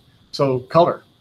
Font implies that there's other elements on the page, but back then we couldn't have even imagined, whoa, an image in your, that's there, you're just talking crazy now, right? So that's the only thing I have. So we'll just set that to color red, reload that, and then of course any and all H2s will be that color. No tricks. Okay. ID selector, so that's cool. Let's go back to ID selector. And what I'll do here, I'm going to copy this. Keep things neat and tidy. So I'm going to raise the bar now in terms of the CSS I'm asking from you. I want to see good commenting, good formatting. I'm going to be turning more of a critical eye toward I want to see you building friendly code that's easy for not only for you to read, but for people on your development team. Right? Seen more in other people's code. I see CSS broken into comment sections based on structure that you HTML. Yep. The way you're doing it right now, maybe just as a demonstration for the class. Yep. Would you prefer one over the other? Don't necessarily. No, don't prefer anything. I think it comes down to the standards or the conventions set. One on your development team, you know, so where you work, they will have certain conventions that they have evolved over time for certain operational reasons. Next, depending on the application you're working, so if you're working with WordPress or if you're working with Joomla, Drupal, or Shopify or Magento or something like, depending on the app you're working on, they will have certain code standards specific to that app. So unless there's a good reason to, I would adhere to those standards. So be flexible and be open-minded in that regard, but be organized, whatever that means in whatever context you're working. It's a good question. So an ID selector, and so let's say we're going to color. We're going to set anything with the ID Gaudi. So I don't know. Let's go in here, and I don't have anything with an ID. So maybe I would say. Let's go into the H2 and say,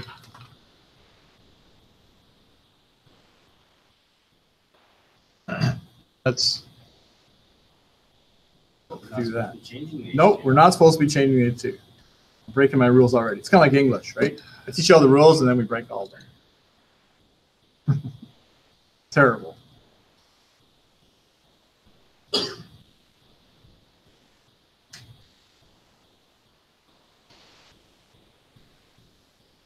Right, so add the ID Gaudi to the did you know here. And I'll change the, and then of course it's ID, and we'll say color, just use a keyword, doesn't matter for now. Okay. And we have a conflict between the yellow and the red, right? So a couple of things is the, did I not save it? I didn't save it. I didn't save my index. You got to save the index. Or the ID is not there, obviously. So this is now yellow for a couple of reasons. Remember, we think about the CSS cascade. So rules that are later in the order usually affects the cascade. Yep. Thank you. And so specificity too. So that would mean that even though perhaps don't do this, but watch me do this. I'll take this and I'll move it before this one over here, right? And so based on order, it should now be red. All H2 should now be red. But because an ID selector is more specific than a simple name selector, still cascades. I'll just put that back though, so we'll be dealing more with the cascade as we as we move along this term, because that can get a little bit confusing at times. Okay, so there's your ID select.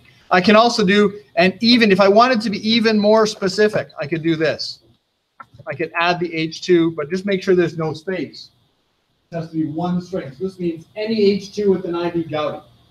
That'll only be one, because there's only, you can only have one element with a particular ID, but this is still, if you are having trouble winning the specificity war, do that instead of putting that important tag on there.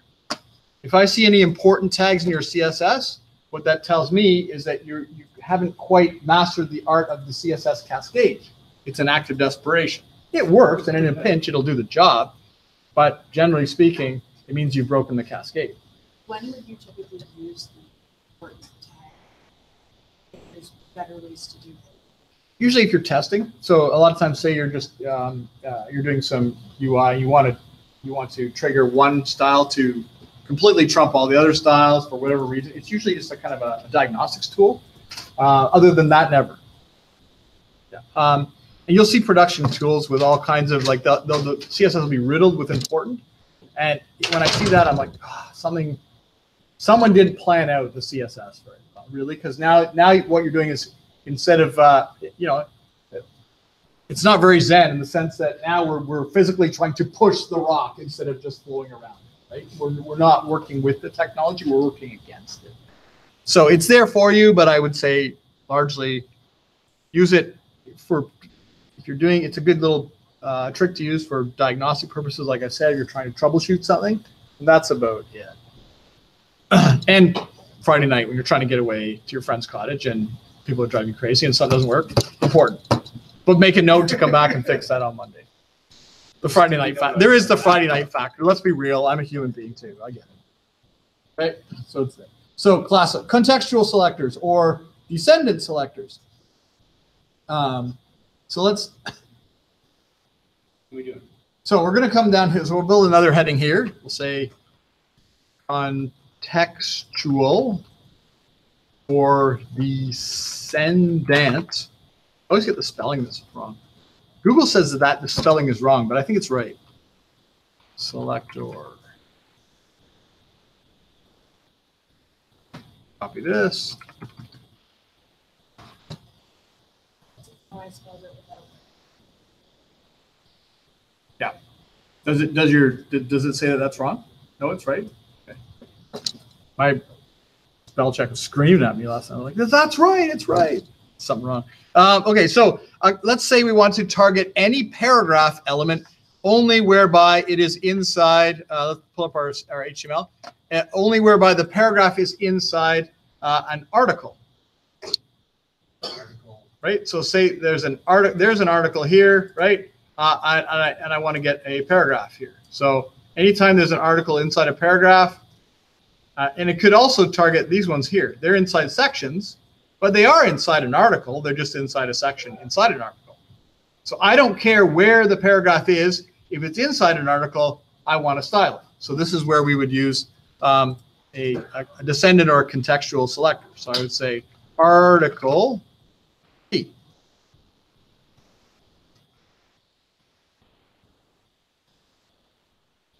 And we'll color it red as well. Okay.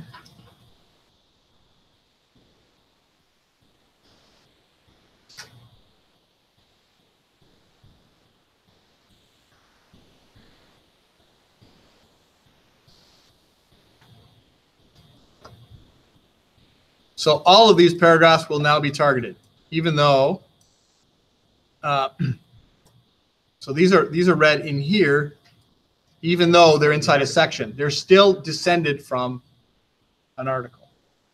Okay, so it's not terribly specific when you do this, but sometimes with CSS you only want to be as specific as you have to be, no more specific. If you're more specific than you need to be, it'll make it difficult to cascade over that where you want to make an exception. You'll be fighting that specificity, and that will be very difficult. So only make it as specific as you need to be to get the result you want, and that's it. Okay. But what if you don't want to target the ones in this section? You just want to target the first two paragraphs under the H1. Then we say a direct descendant selector. So now what you're saying here, and I'll come back to this. That's a good question. So then if I do that, only these two are going to be targeted, because if we look at the markup, these, their parent is the article, right? This paragraph, its grandparent is the article. Its parent is the section. So using the family tree analogy is probably the most helpful in this regard. That's the difference between those. And a lot of people use them interchangeably, but you shouldn't. They're different. They're similar, but they're different. So use the right tool for the job. Now,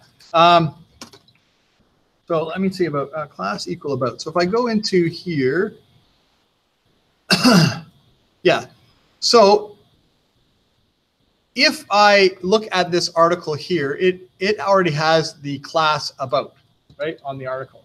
So let's take a look at go over here, and we'll talk a little bit about we'll use the class selector. So say I do this. I do dot about P, right? And I say color orange.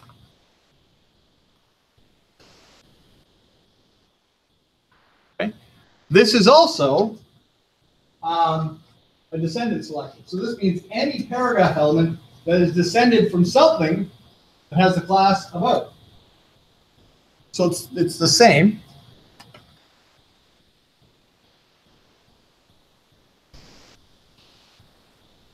Right? But it's later in the stack. So it wins. So they're orange instead of red. So this one is later because it's more specific. Now, here's the thing. I'm going to move this one, and go ahead. I want you to do this. Cut this entire thing out and put it above article P. So they're both descendant selectors, right? In a sense, they're both targeting the same parent, which is the article class about. Well, one's more specific. One's more specific. So this is when you use a class rather than just a simple element selector. This is considered more specific. So even though it's not later in the order of things, specific. Right. So this will beat, when we have a conflict, still orange. Specificity. Okay, that's part of that cascade too. I can do, so I can say, and we'll say, what if we did this? Article dot about P. Seriously? I'm just being ridiculous, but I want to illustrate something. So this here, even though it's earlier in the stack, in the order of things than this, right? Those paragraphs that are contained by an element, an article element, or a class, or in this case, I'm saying any article element with the class about that is a Paragraph. that has a paragraph in it somewhere is pink. So that is actually more specific than this. So they should all be pink. Okay. So I'll put little pieces of little comments here. Most specific. So add this in just so you can refer to this. Second most.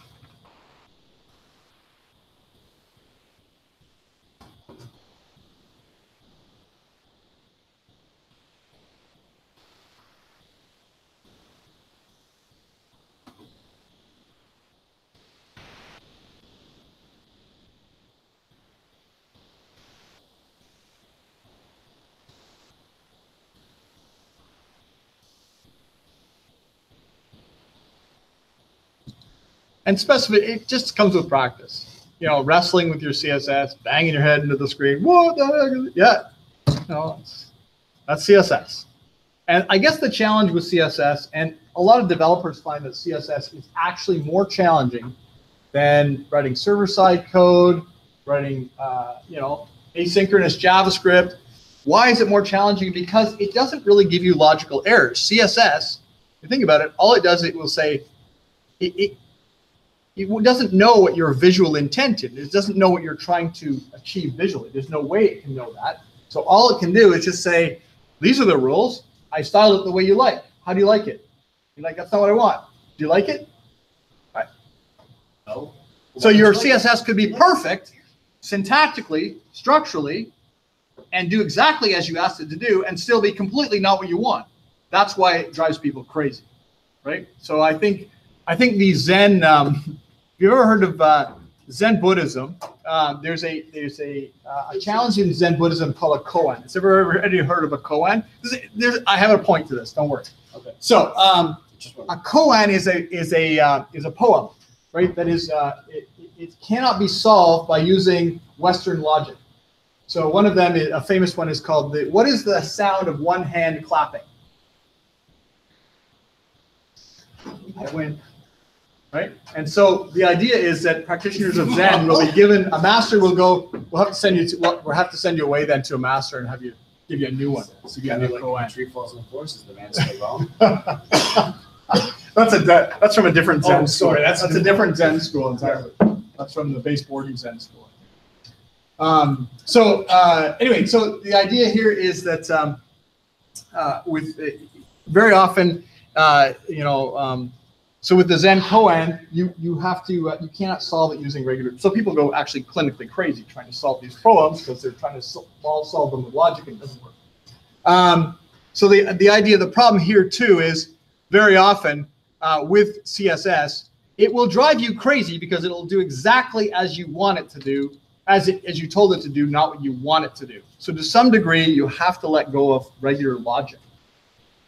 When it comes to CSS. Yes, understand the cascade, understand all those things, but understand that there's no possible way that computer can know what it is you intend, right? That is impossible. So this will potentially drive you clinically mad, right, if you let it. The problem I found last semester was that if you have a really, really big CSS file, it's trying to understand what's affecting what in the web page. Where you have like multiple rules and you go, that should work, but it's not working. Why isn't it working? Right. Without using the dev tools to figure out exactly where it's not working. And the dev tools will show you. So I'll show you this. Thank you for bringing that up. I will show you. So if I right click on the page and I hit inspect, okay. So let's go to where did I change this? So this is pink, right? So I'm going to I'm going to select exactly the element in the article. Let's go into the section and select the P element there, right? So this will actually show you how this won the specificity war. It will strike out the properties that were dropped in favor of this one because this is more specific, right? So if you're losing your mind trying to figure that out manually, use the dev tool, select the element in question that is not behaving itself, and then see how, in the styles panel, how those are being applied. And that might help you to track down the problem. So there is hope. Thank you, Steve. There is hope. You're not all on your own flying blind here, right? But it will hurt your head. So, okay. So for a link, group selector. So we'll do the group selector thing here. Bless you. Group and selector. Cool.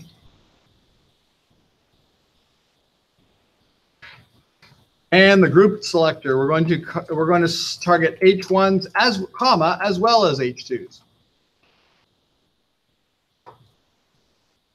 And I'll set them to background - color light blue. I'm just using different visual properties just so it's blazingly obvious what has been affected on the page. So set the H1 and the H2. So this comma, it's I would put a space after the comma before your next selector.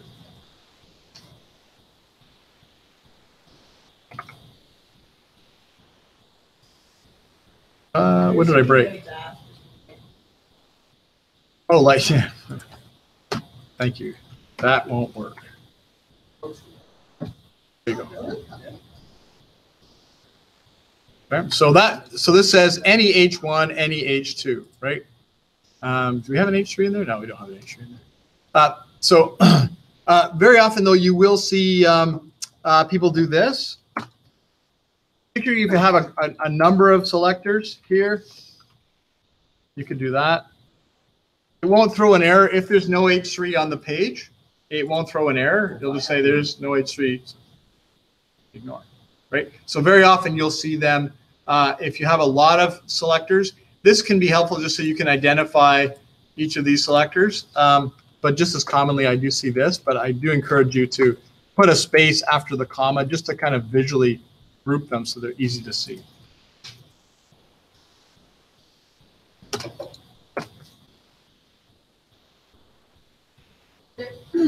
One way that's preferred over the other, like, because I've mostly seen group selectors with the vertical stack instead of. I think that's more common, the vertically stacked. I like doing it this way myself. That doesn't mean it's the best way to do it. It's just the way that I do it. Yeah. And sometimes I have bad habits. There are things I've done over the years, and people say, you shouldn't do that, Scott. And I feel bad. I feel shame. And then I try and change my bad habits.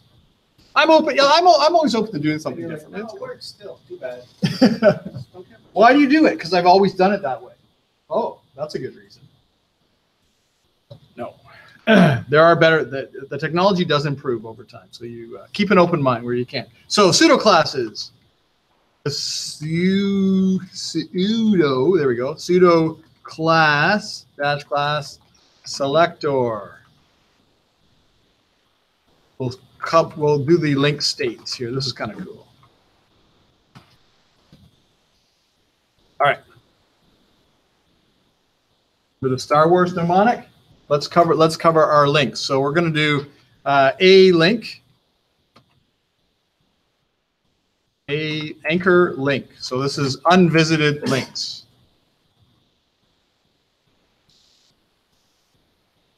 And we'll set the color to red.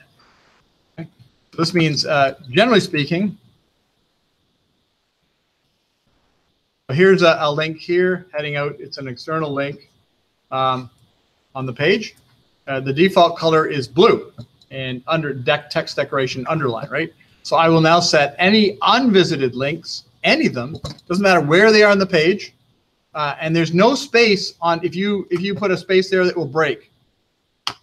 Okay, this is one string, a pseudo class link. It's now red. Okay. Cool. Now we're going to do a visited.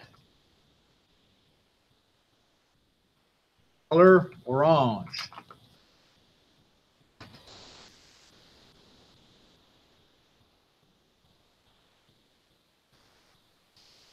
Save. Refresh page. Maybe you're not clicking it properly. Lean into the click. Refresh. It's not working. Of course, because it hasn't been visited. It is still an unvisited link. I must follow said link. Lean into it, son. And there we go. Okay, so that's cool. I will go back now. And it is now orange. Because it has now been visited, it is now a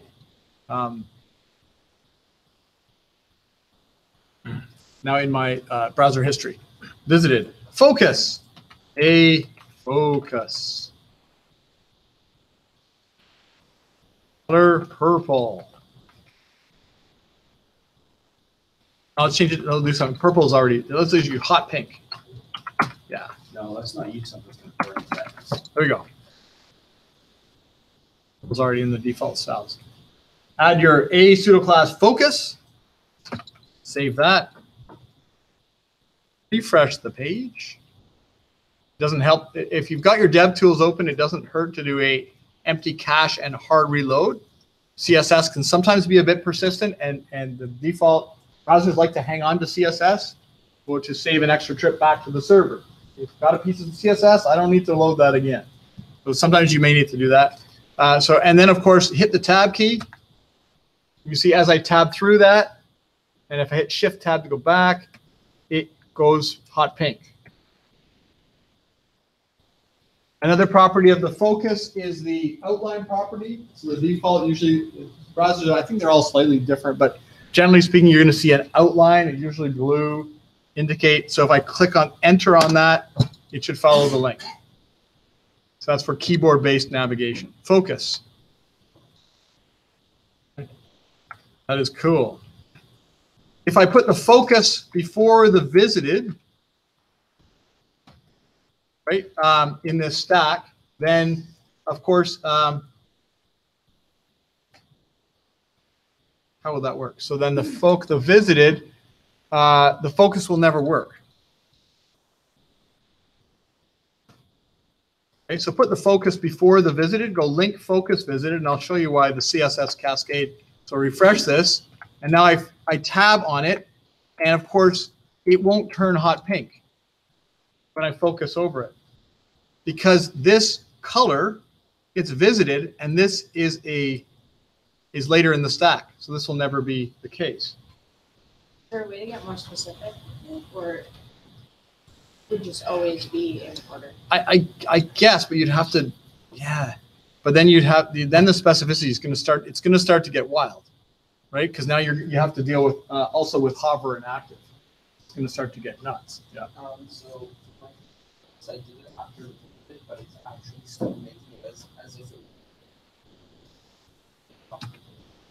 Have you saved the CSS? Have you refreshed the HTML? So you're saying you have it here. I have it, but it's showing it as showing hot pink as if it was visited orange.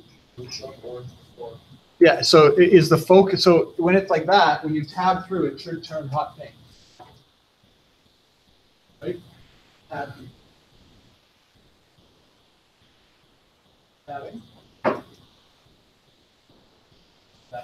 Oh, there you go. Tab.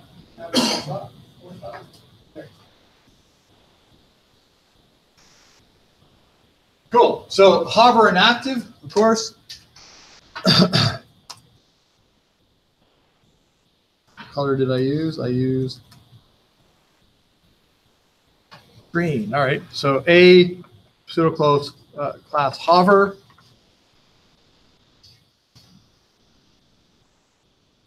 Color green.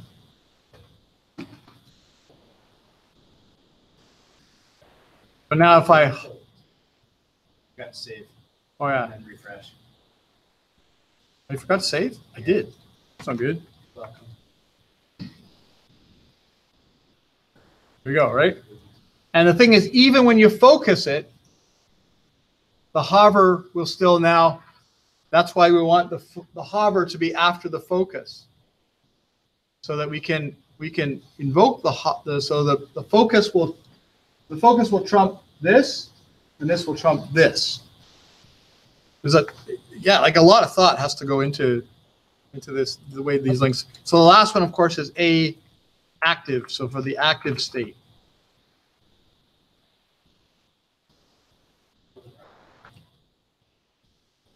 Blue violet. That's a new one. No, I never heard of that one. Blue violet. Let's do it. Never seen that one. All right. Whatever color you want. I don't care. So a active. So when we do the active, so of course, there's the, well, in this case, visited state, because I've been there. There's the focus state. Oh, I lost my tab. Where's my focus? There's my focus, which is now pink. My hover, which is green. And if I click down, why is that not working? Did I not refresh it? Maybe I need a hard reload. Oh, there it is. Yeah.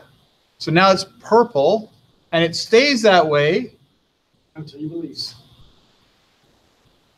But of course,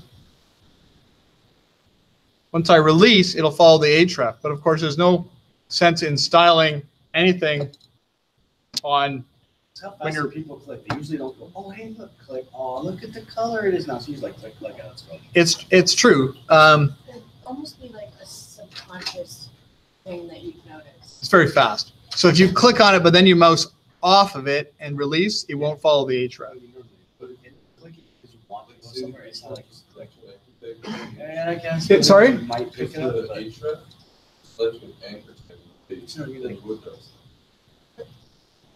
I guess that's true. I hadn't thought of that. That would be the case. Yeah, if it's local navigation. True. So it's worth doing. So commit this to memory, right? Lord Vader's former handle, Anakin. Commit that to memory. And take the time. I'm going to be looking for this in your work. Take the time to style your links. Make sure every state of your hyperlinks follows some aspect of your color scheme, right, for your application. You know, and look, go and take a look at larger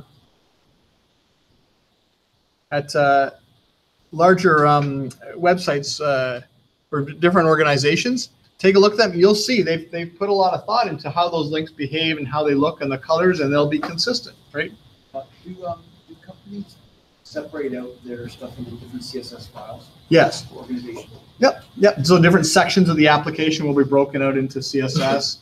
You may have one CSS that loads, so it may link just one CSS file, and it may use that import to pull in a layout CSS, a typography CSS, a color schemes for colors CSS. It just depends on the way the app is built. But the order that you call them in, that's important though. Yes. Yeah, for order. Yeah, I'm just saying, if in your HTML you call in these 3 CSS files, Mhm. they're not persistent, right? Like they don't. Are they all loaded in and stayed in, or are they? They're then rendered in the order in which they're called. Right. Even though they may stream in at different times, Right. the order is still in play. So move from more general styles to more specific through your CSS, irrespective of whether or not they're loaded and separated and broken up into different So I'm just pieces. saying that if you always styled your links this way, you would always call that in, so that always style that, you could use as a template file that you always use. Yeah, I would. This is pretty basic. I'm not going to, once I set up my link behaviors in terms of how they behave with interaction, very rarely am I going to change that. Really, it'll be a very rare situation. Right, and you could keep that as a separate file. Yeah, you certainly And you could. always use it. Yep. And put it and load it when you order your copy. Yep, absolutely. Yep. Now, if you only want to, if you want the navigation bar links to be different than the links in the body text, then of course these would be. You would then use a contextual selector. I can't call them descendant selector. You do this, right?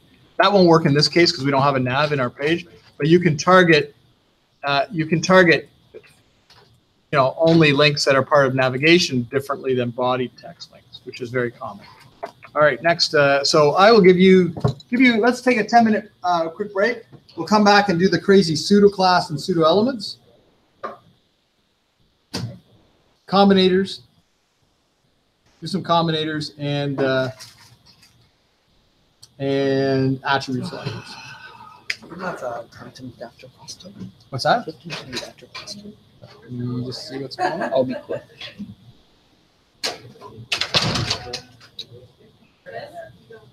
I have a meeting at 11:15. So what about 11:30? 11:30. I have a meeting at 11:30. I can meet you right after. Oh, that's okay. Yeah, if you want to do that. So go to your meeting at 11:30, and then when you're I'll done, come right back. I just have some quick questions because I'm currently building a web app, okay. and I just need a little bit of advice. Sure. Yeah, drop by when you're done your 11:30. All right, cool. Thanks.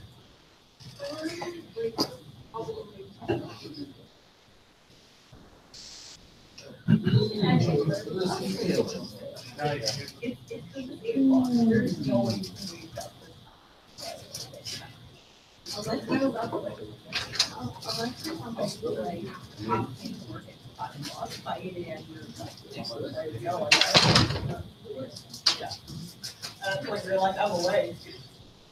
You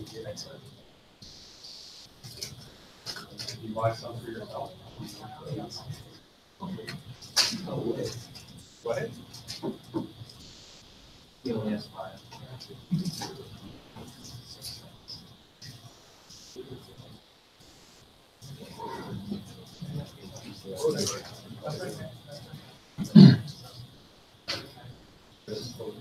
Really?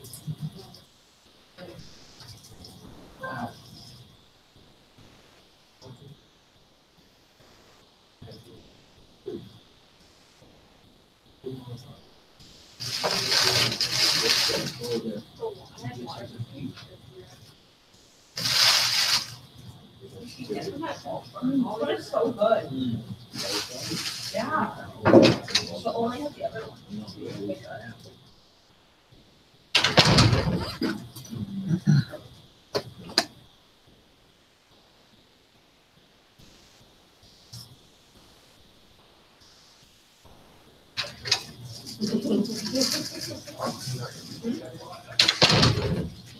You're going, I was gonna do things.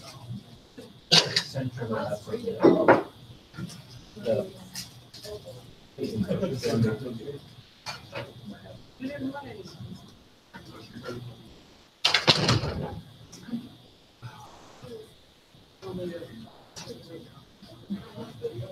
Just do it.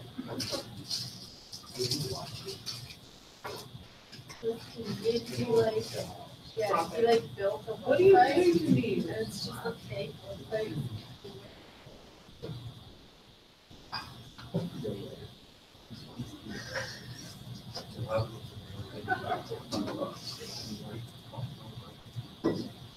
Okay. It's super big. Yeah. Have you ever heard of Andy Sanders? Yeah, sure. Great show. We walked out like that. Really?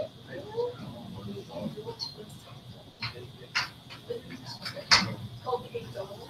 I watched it They're only for open two on years. Mondays, 6 a.m. to 6 p.m. 6:15 a.m. So literally open for 15 minutes. Pretty fun. Well, today was closed every day. Yeah, except for Mondays. Oh, except for Monday. Yeah. Mondays from 6 a.m. to 6 p.m. That's how I I was. went to Brooklyn Nine-Nine because Terry Crews is on it. Oh, And you know, like his, he's only look at his event. Yeah, he has. I love Terry Doesn't Crews. have like. that makes it great. Well, I mean, this one, he's like this, he's trying to be this serious, like, everything he does is like, has a meaning. Well, it's, he's like a really good dad and like, He's like, I'm not tired, he's doing chin-ups. and he's like an emotional person. He likes like basic things like yogurt and like how to be dad. Give me your snacks. So, you know, then who like did something, his wife was gone away for the week or something. That was my meal for the week for today. He's turning the old fat guys upside down. Where are you hiding your fucking? I love him. Also just like, Yeah, he is. Like, he does motivational. Yeah. it's like. Actually, the funny thing is, he plays D&D with Vin Diesel. Yeah. It's like that. Yeah. It's like a. And he's almost 60. I know. I cannot believe that old. He's Not even be in 57. like. Yeah, no, he's 58. He's almost 60, and he's chiseled like a Greek god. I'm not even kidding. It's scary. We did the charity baseball. We did a charity baseball game. Like a bunch of celebrities, like so picture whatever, like during like the All-Star break, we did a charity game. He literally gets up there, tears his freaking shirt off, like Hulk Hogan, like tears the jersey right now, gets up to the bat, strikes out. Hilarious. He's up there, dude. He does the Terry Crews drum solo, where he's got through his muscles. Oh, He's that's. just he's flexing all the muscles and he's playing drums. He does that for, Yeah. does that for open mic. Yeah. Right now. Jack, who's gonna play drums? I'm not even gonna touch a stick. He's gonna stick the last one to his chest. He's like, he just starts moving around. Hilarious. But yeah, I didn't think it was.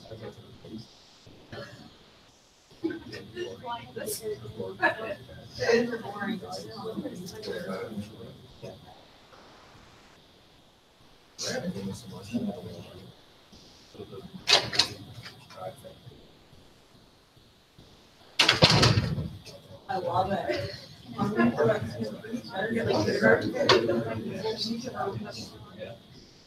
I said, but we can do something special. I was teaching, there's a little guy I was teaching, and he had a lower leg amputation prosthetics.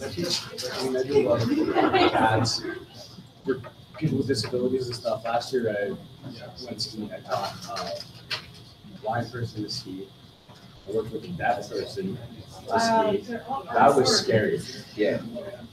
Try to relay messages and learn like subtle, basic, like to describe what you're doing, and then to ski with them, to get them to do things without talking. And she could read a little bit, but not a lot. But this little guy I had, he was 7, somewhere 6, 7, somewhere, little guy. And he had lower leg amputation for this prosthetic. Now, I know. it wasn't funny what happened, but everything that went all to it made it like, Funny situation. yeah. Because there's a once, maybe, this might happen to me again, maybe all time in my entire life. Skateboarding lessons, and I was teaching an autistic kid, but they neglected to tell us he was autistic.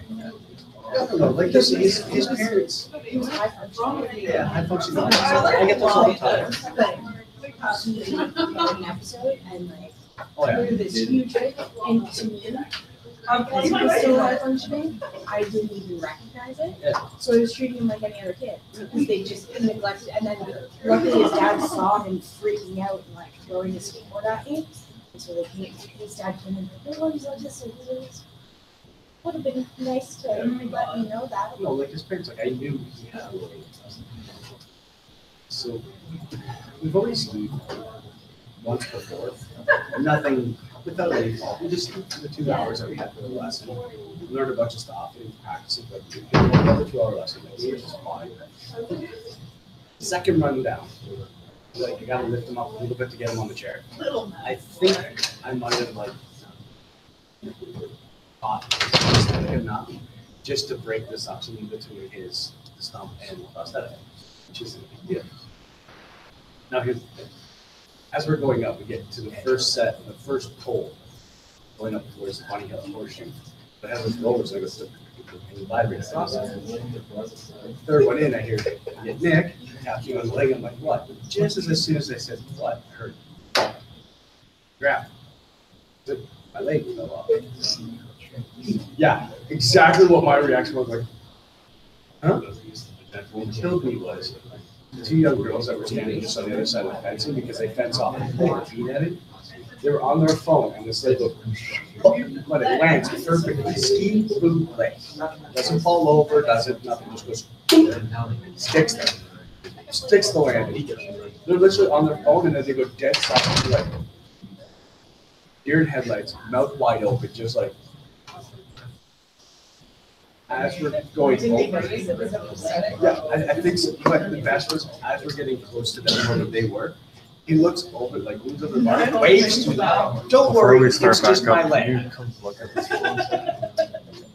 I'm sitting there like, no, I'm trying not to die. Wow. Because now they're just like, oh, now they're mortified that there's a leg on the ground. So I get to the top, I pick him up off the chair, he's a small guy. Get a radio, goes, maintenance, can you meet me at, pole 2, Bunny Run, the beginner hill, I need assistance. They come across, when do you need assistance? I keep the mic, just as I keep the mic, he said, isn't it funny that my leg fell off? It's like, I need someone to go beside me. And all I got was after that came through, I let go because I had to compose myself as to what I'm going to say. Maintenance guy, he's back on my way. It's like, perfect, hand the radio back to the lifty. As I'm skiing down, I'm just holding him, so he's on his ski, but I'm holding his weight. I turn one way, I'll turn the other way, and start trying to move his stump like he was trying to turn. Which was killing me, because now there's a bunch of the other instructors coming up that have like a free couple hours just to go skiing. And they're coming up the bunny hill just to get a quick run into it, whatever. So I'd make a turn, and you'd see, he'd just be like, and his little leg would be kicking over here. And I turn the other way, turn this way. They're watching me come down the hill off to the side. They can see, and they see the prosthetic leg. So now there's 4 instructors killing me. I'm coming past them, and they're just like, I can see they're just holding me to tears. And he's giggling away. Maintenance meets me there. I off him onto the ski onto this. Put his leg up. Finish off the 2-hour lesson. Go back to the hut thing. I walk in there, and they're just like, and everyone is just killing themselves because they got to know what exactly happened, because they already know. Yeah, like they already know that the kid's leg fell. What happened leading up to that and what was said? Like, was it a panic? Was it, oh my God? As soon as I told him what he said, like how stoic he was about like how my leg fell off. Because he's had it since birth.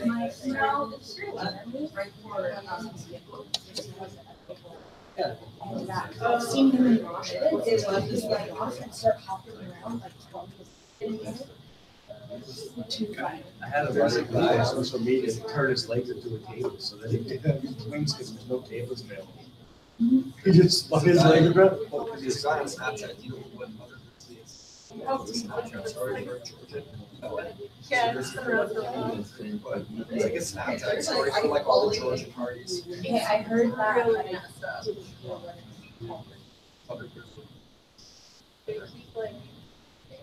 Oh, here. Oh, wow. So, well, they started making a free Snapchat story for people to buy subscriptions so they can see that. There was this one post somebody took the prosthetic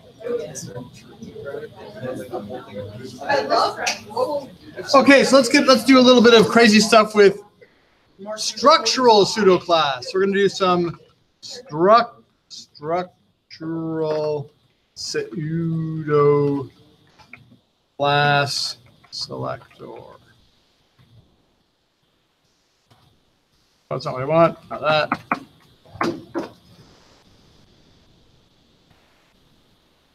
Copy that there.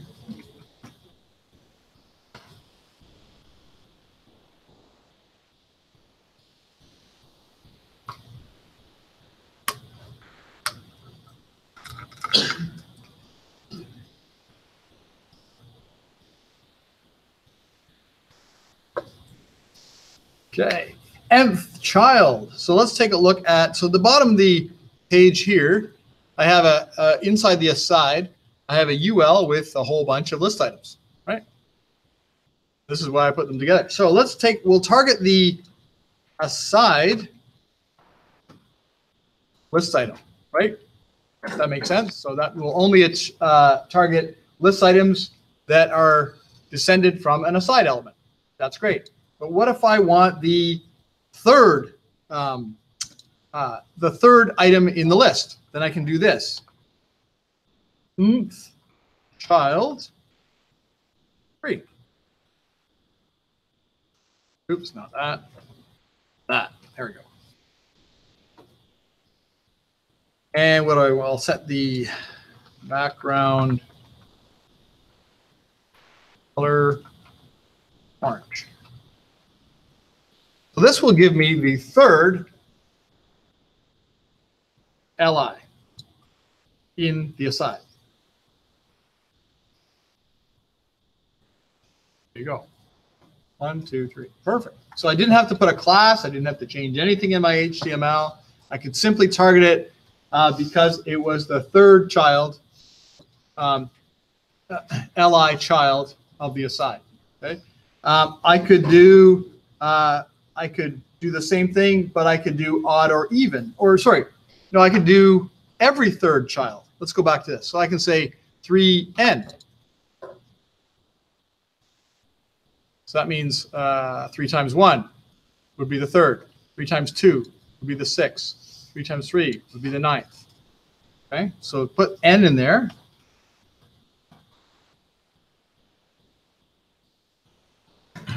Now every third is targeted. Okay. Now say I want to do that. That's cool, but I want to offset the whole set and start.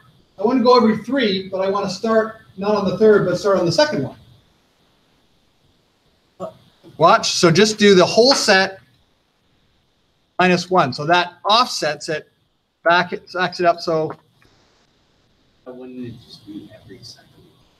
no, it's still every third. I'm just changing where I started. Yeah.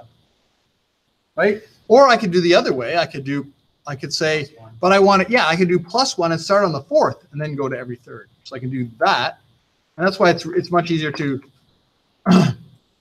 Now it starts on the 4th. Why does it start on the first and then? Because we're doing every third. So. Okay, that made no sense right there. Yeah, I know that. There's no I know. enough coffee today to be doing that to us. Or to me. I think because it loops back to the beginning. Starting with 0, so 0 plus. Starting at 0. 3 times 0. Times 0 is 0. Right. Plus 1 is 1. 3 times 0. Yeah, that's right. Array. So if I think of it from an array perspective, where the first is 0. No, not really. Yeah, if it works when you do +2, it starts on the second. But that's not what he's asking for. He's asking for the third one plus 1. He wants to start on the second and go every third. That's not what he asked for right there, though. Now he asked for starting the other one. See? But CSS doesn't know what you want. It just gives you what you put in. told it to do. That's exactly right. Yeah. You told it So to you do have to what understand that right off the bat. It's still going to do every. It's going to be every third. It's going to be every third one, no matter what, right? It's not going to leave a great big gap here. That's for sure. So Anyway. Going to come in next Monday. It falls within a cue ball. So we can also do type odd. So we can do a different pseudo class selector. We can say, let's do aside LIs, whereby the nth of type is odd. So what the heck does that mean? So this means any element of type Li, every odd one. And maybe we'll say, I'll say, let's set the font weight to bold. It's a different property.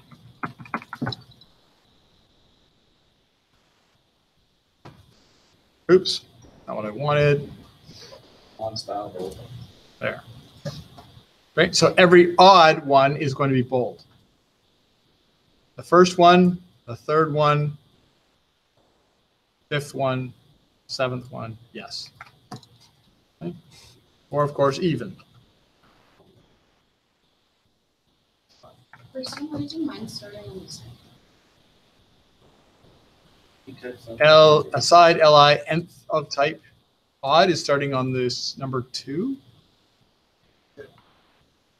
Yeah, it's going even, not odd.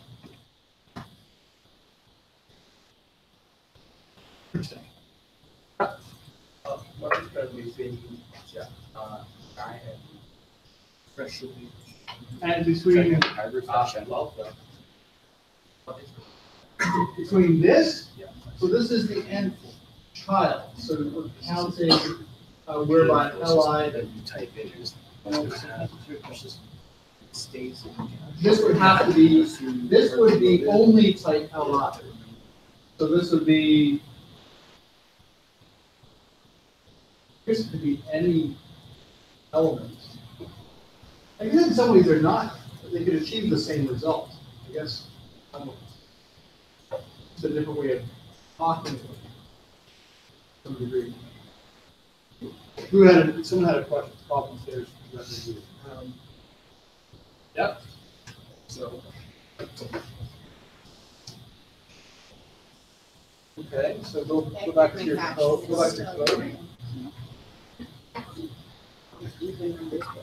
Oh. And outside.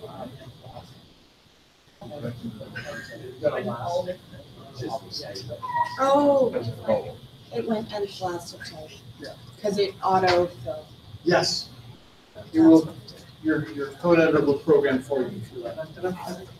There we go, yay. Yeah, I heard you mention it through math and stuff. I didn't. I looked at the code and I see. We can do first child. So let's go down here. Let's talk about, let's say in the element class about, which is up here in the top. Let's go article class about. I can say nth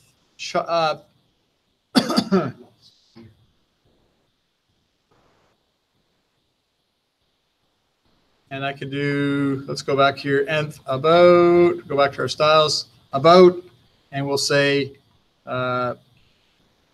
P first child.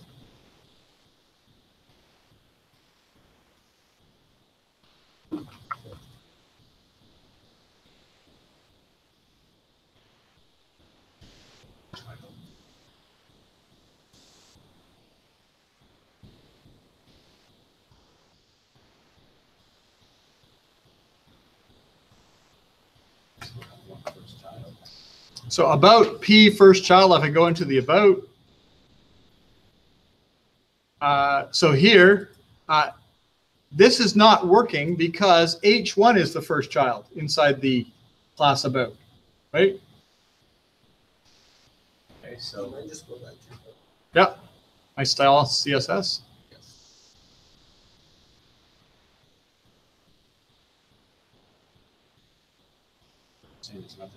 Okay.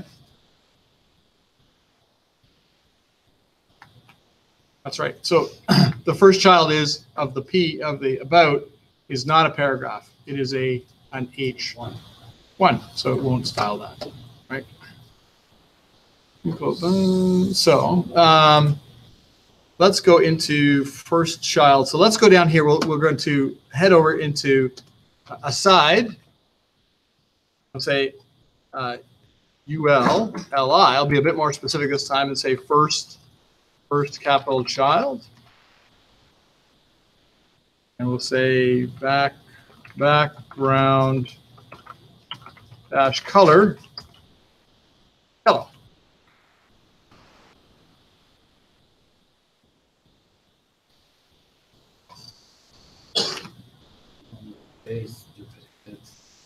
So make sure there's a space on either side. So this is say any LI that is the first child of a UL or contained by a UL contained by an aside.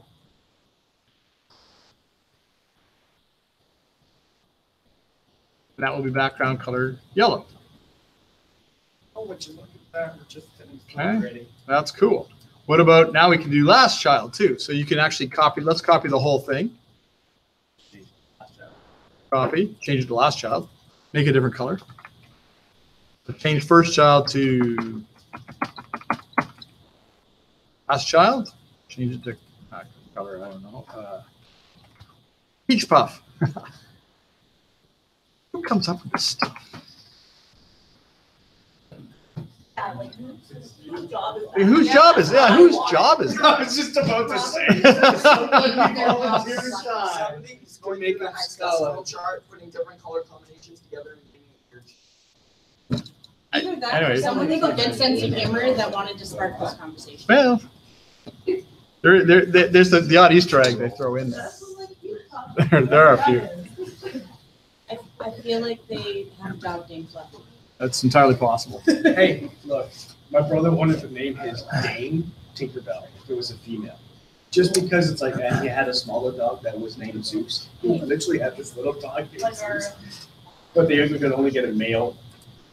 So another one we could do is we could do first of type, last of type. So say we wanted to grab the first element, the first section inside an article.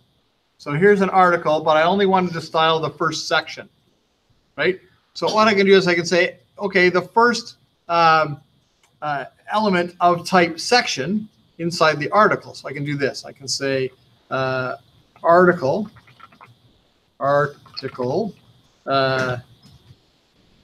section, pseudoclass, first of type. Watch the, this will be the first instance of the type section that is contained by an article.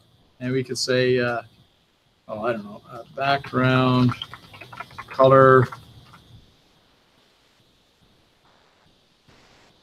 light yellow.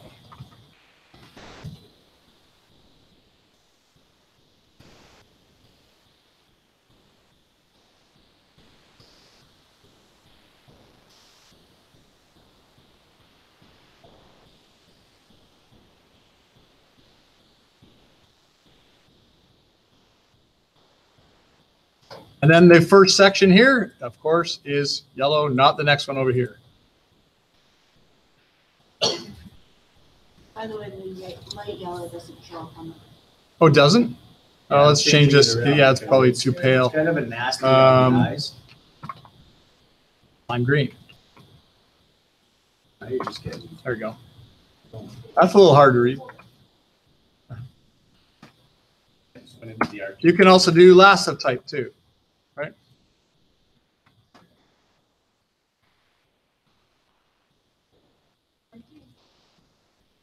Last of type. So that will grab the section that is the last of type, element that is last of type section contained by an article.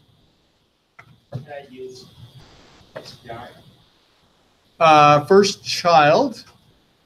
If the section is the first child. So in this case, is it the, no, it won't be the last child. The last child of the element article would be an aside.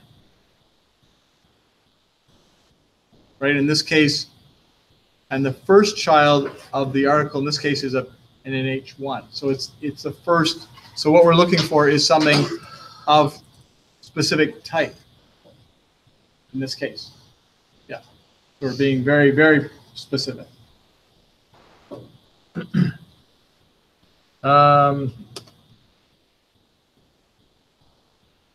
First letter, first line. So let me go pseudo elements. We can do some pseudo element selector. Pseudo element.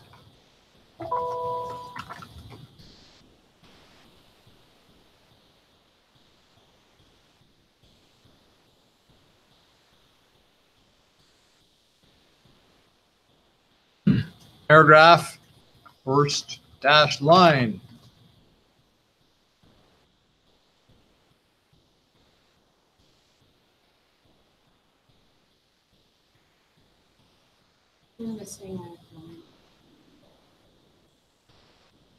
Oh, pseudo element, correct.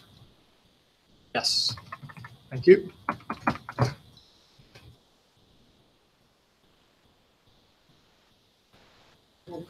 Double colon for pseudo elements, different than pseudo classes.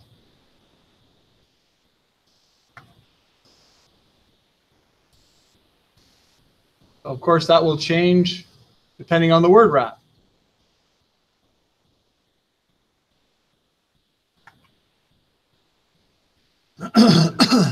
We can also do first letter, paragraph.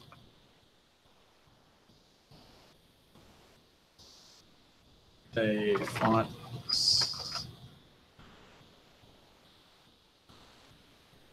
Really crank it up. There.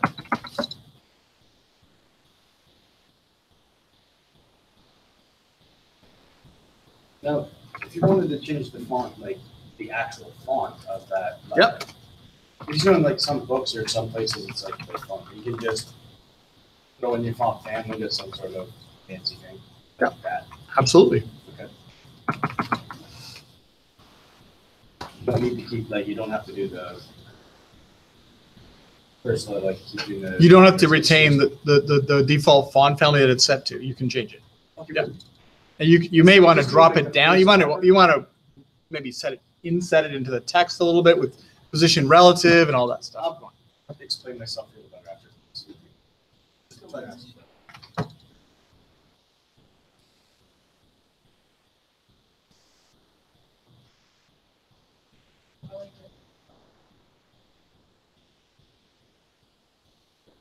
Okay. Combinators. Combinators.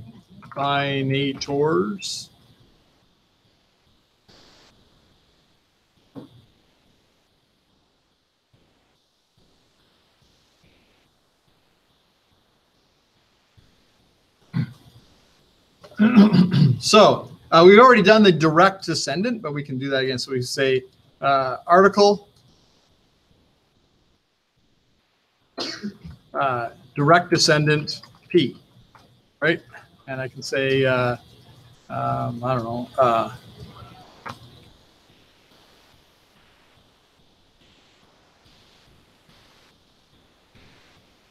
Overline the only paragraphs that are directly descendant from an article.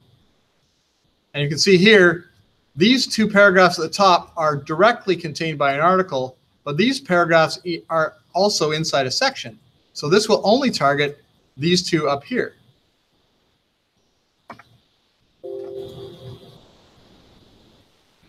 Oh, that was weird. Right. So only those two paragraphs up here will be overlined, not the ones inside the sections, because they're not directly contained by an article. They are descended from it, but not directly, right? It starts to get a bit more wild because we've got all these crazy styles on the page, so we have to. So what about, we can say adjacent selector, adjacent sibling. So if you say article P plus P. This means any paragraph that is an adjacent sibling to another paragraph that is inside an article. And I'll say, I don't know, background color, I don't know.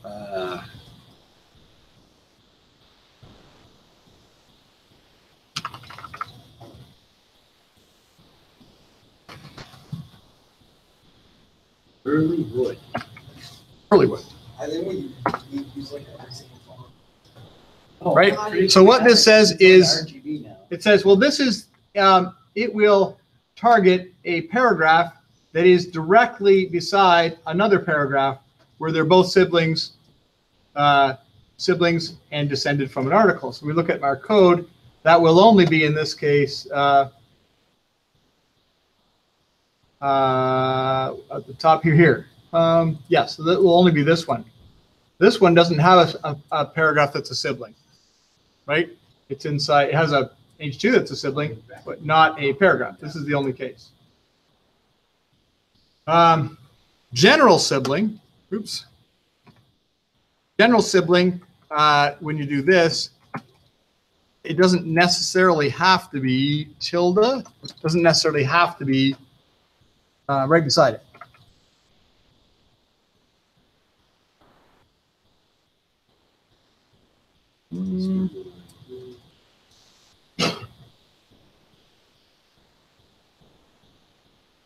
I guess that's the same idea. As they're, in this case, they are both general siblings. Yeah, these are not siblings.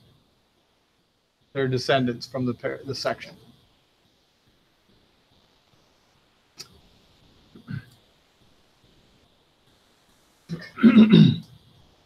Okay, we'll do one more. I know I'm holding you a little bit late. Let me just, I'll do a combinator. I'll do one attribute selector, and then I'll send you on your way here. So attribute selectors, let's take a look at some of the index here. Let's say we'll target the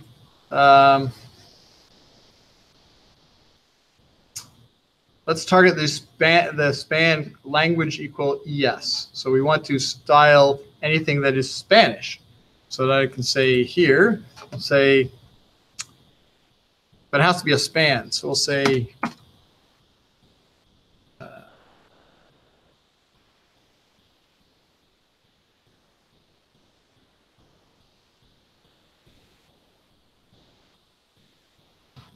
okay, and we'll say, so we'll say span, square brackets, and we'll say lang equal ES. So this selector means that anytime we have a span element where the language is exactly, or the lang attribute is exactly and precisely ES, do the following.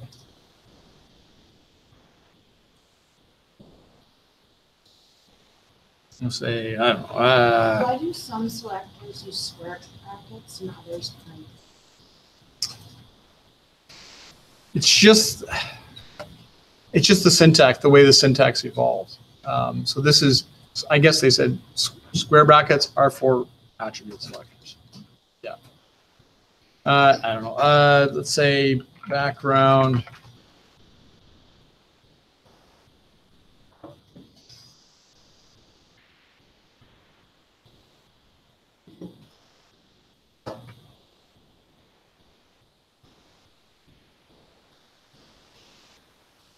So that span, wherever it might be, is background red because of the lang attribute. Now, of course, that won't get the other, where's the, oh yeah, I've got an H2 lang equal ES up here. That's not getting targeted, right? Because I said span. So what I could do is I could say this, and I could say comma H2. Square brackets, lang equal ES. Right, group selector. Here's my, and then my H2 will also be targeted, or I can simply do, or I can do the universal selector. Says, okay, any element whereby it has an attribute and the lang attribute and it's equal to ES, set it to red. Right?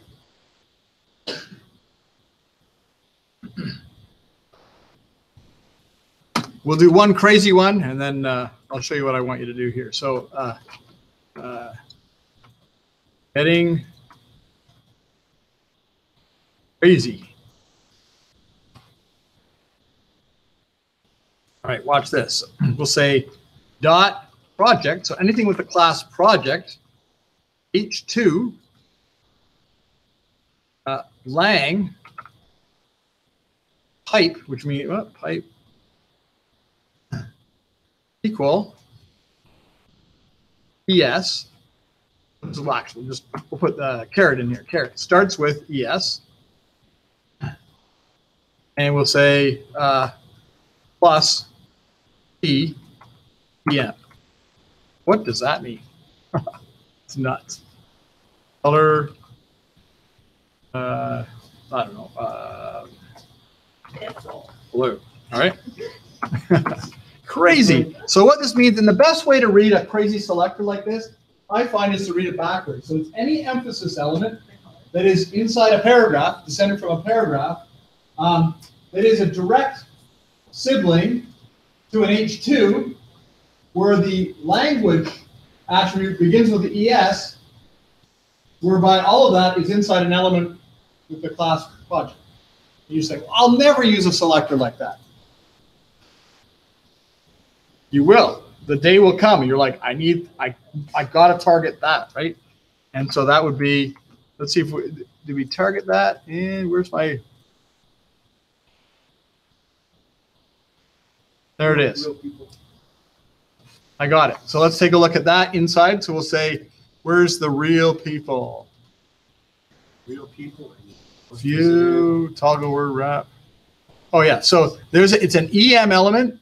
It is inside a paragraph element that is an adjacent sibling to an H2 that has a Lang attribute that starts with ES that is inside an element with the class project. So I just wanted that. Yes, that will hurt your head. But yes, that is the benefit. Yeah. You just step your way through the DOM, right? Is how you do it, and then you build them backwards.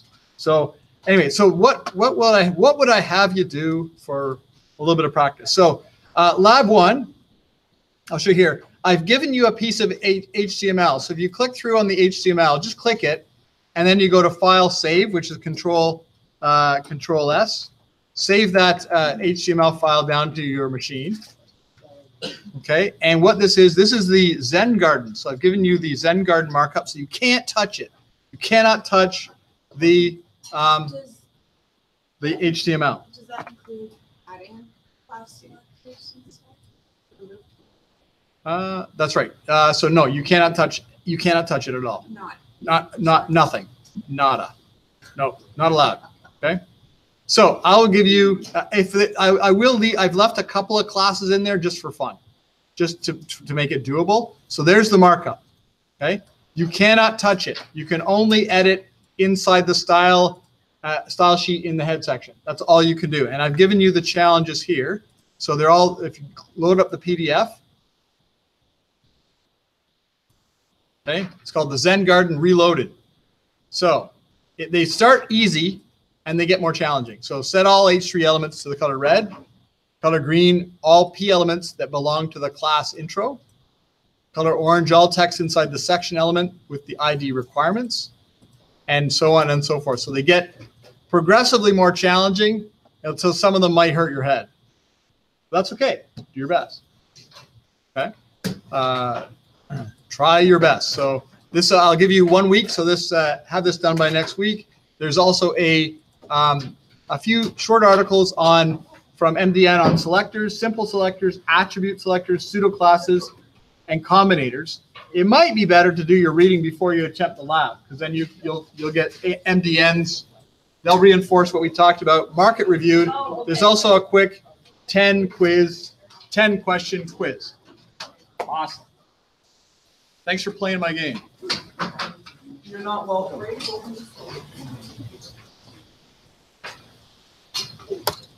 You have WinRAR? I just use a web app to extract. Oh, no, because you said you had trouble with the recursive directory. So WinRAR in the settings will allow you to disable recursive directories, so it won't create those. It doesn't perpetuate that? Yeah. Oh, okay. So WinRAR maybe is probably a bit harder than zip. Just because it has when you go to right click, you just highlight your files, right click, create archive, and then in there you pick your options. The only trouble I have with that is I don't think it's cross-platform. So if someone's on Mac, they can't run. WinRAR has all the. They can do it on OS 10. It'll unzip TARs and GZs, everything. Okay, so could an OS 10 user compress something as a RAR? I believe so, because WinRAR is made for Mac. Oh, it's platform independent. Yeah, okay. Download all the versions. Of WinRAR. Okay. That's all right. Even when it becomes free, I still think you can extract. I'm not a kid. I just think there's some other. I think there's a message pop up. But check it out. It's good to know. I played Zip for a long time just simply because it's like all the platforms it's consistent. It's not great, but it's consistent. But that doesn't mean because I've always done it that way. That's Have a look. I mean, never know, right? I will take a look. I'll take a look. That was the best night. The last night was and I will stop the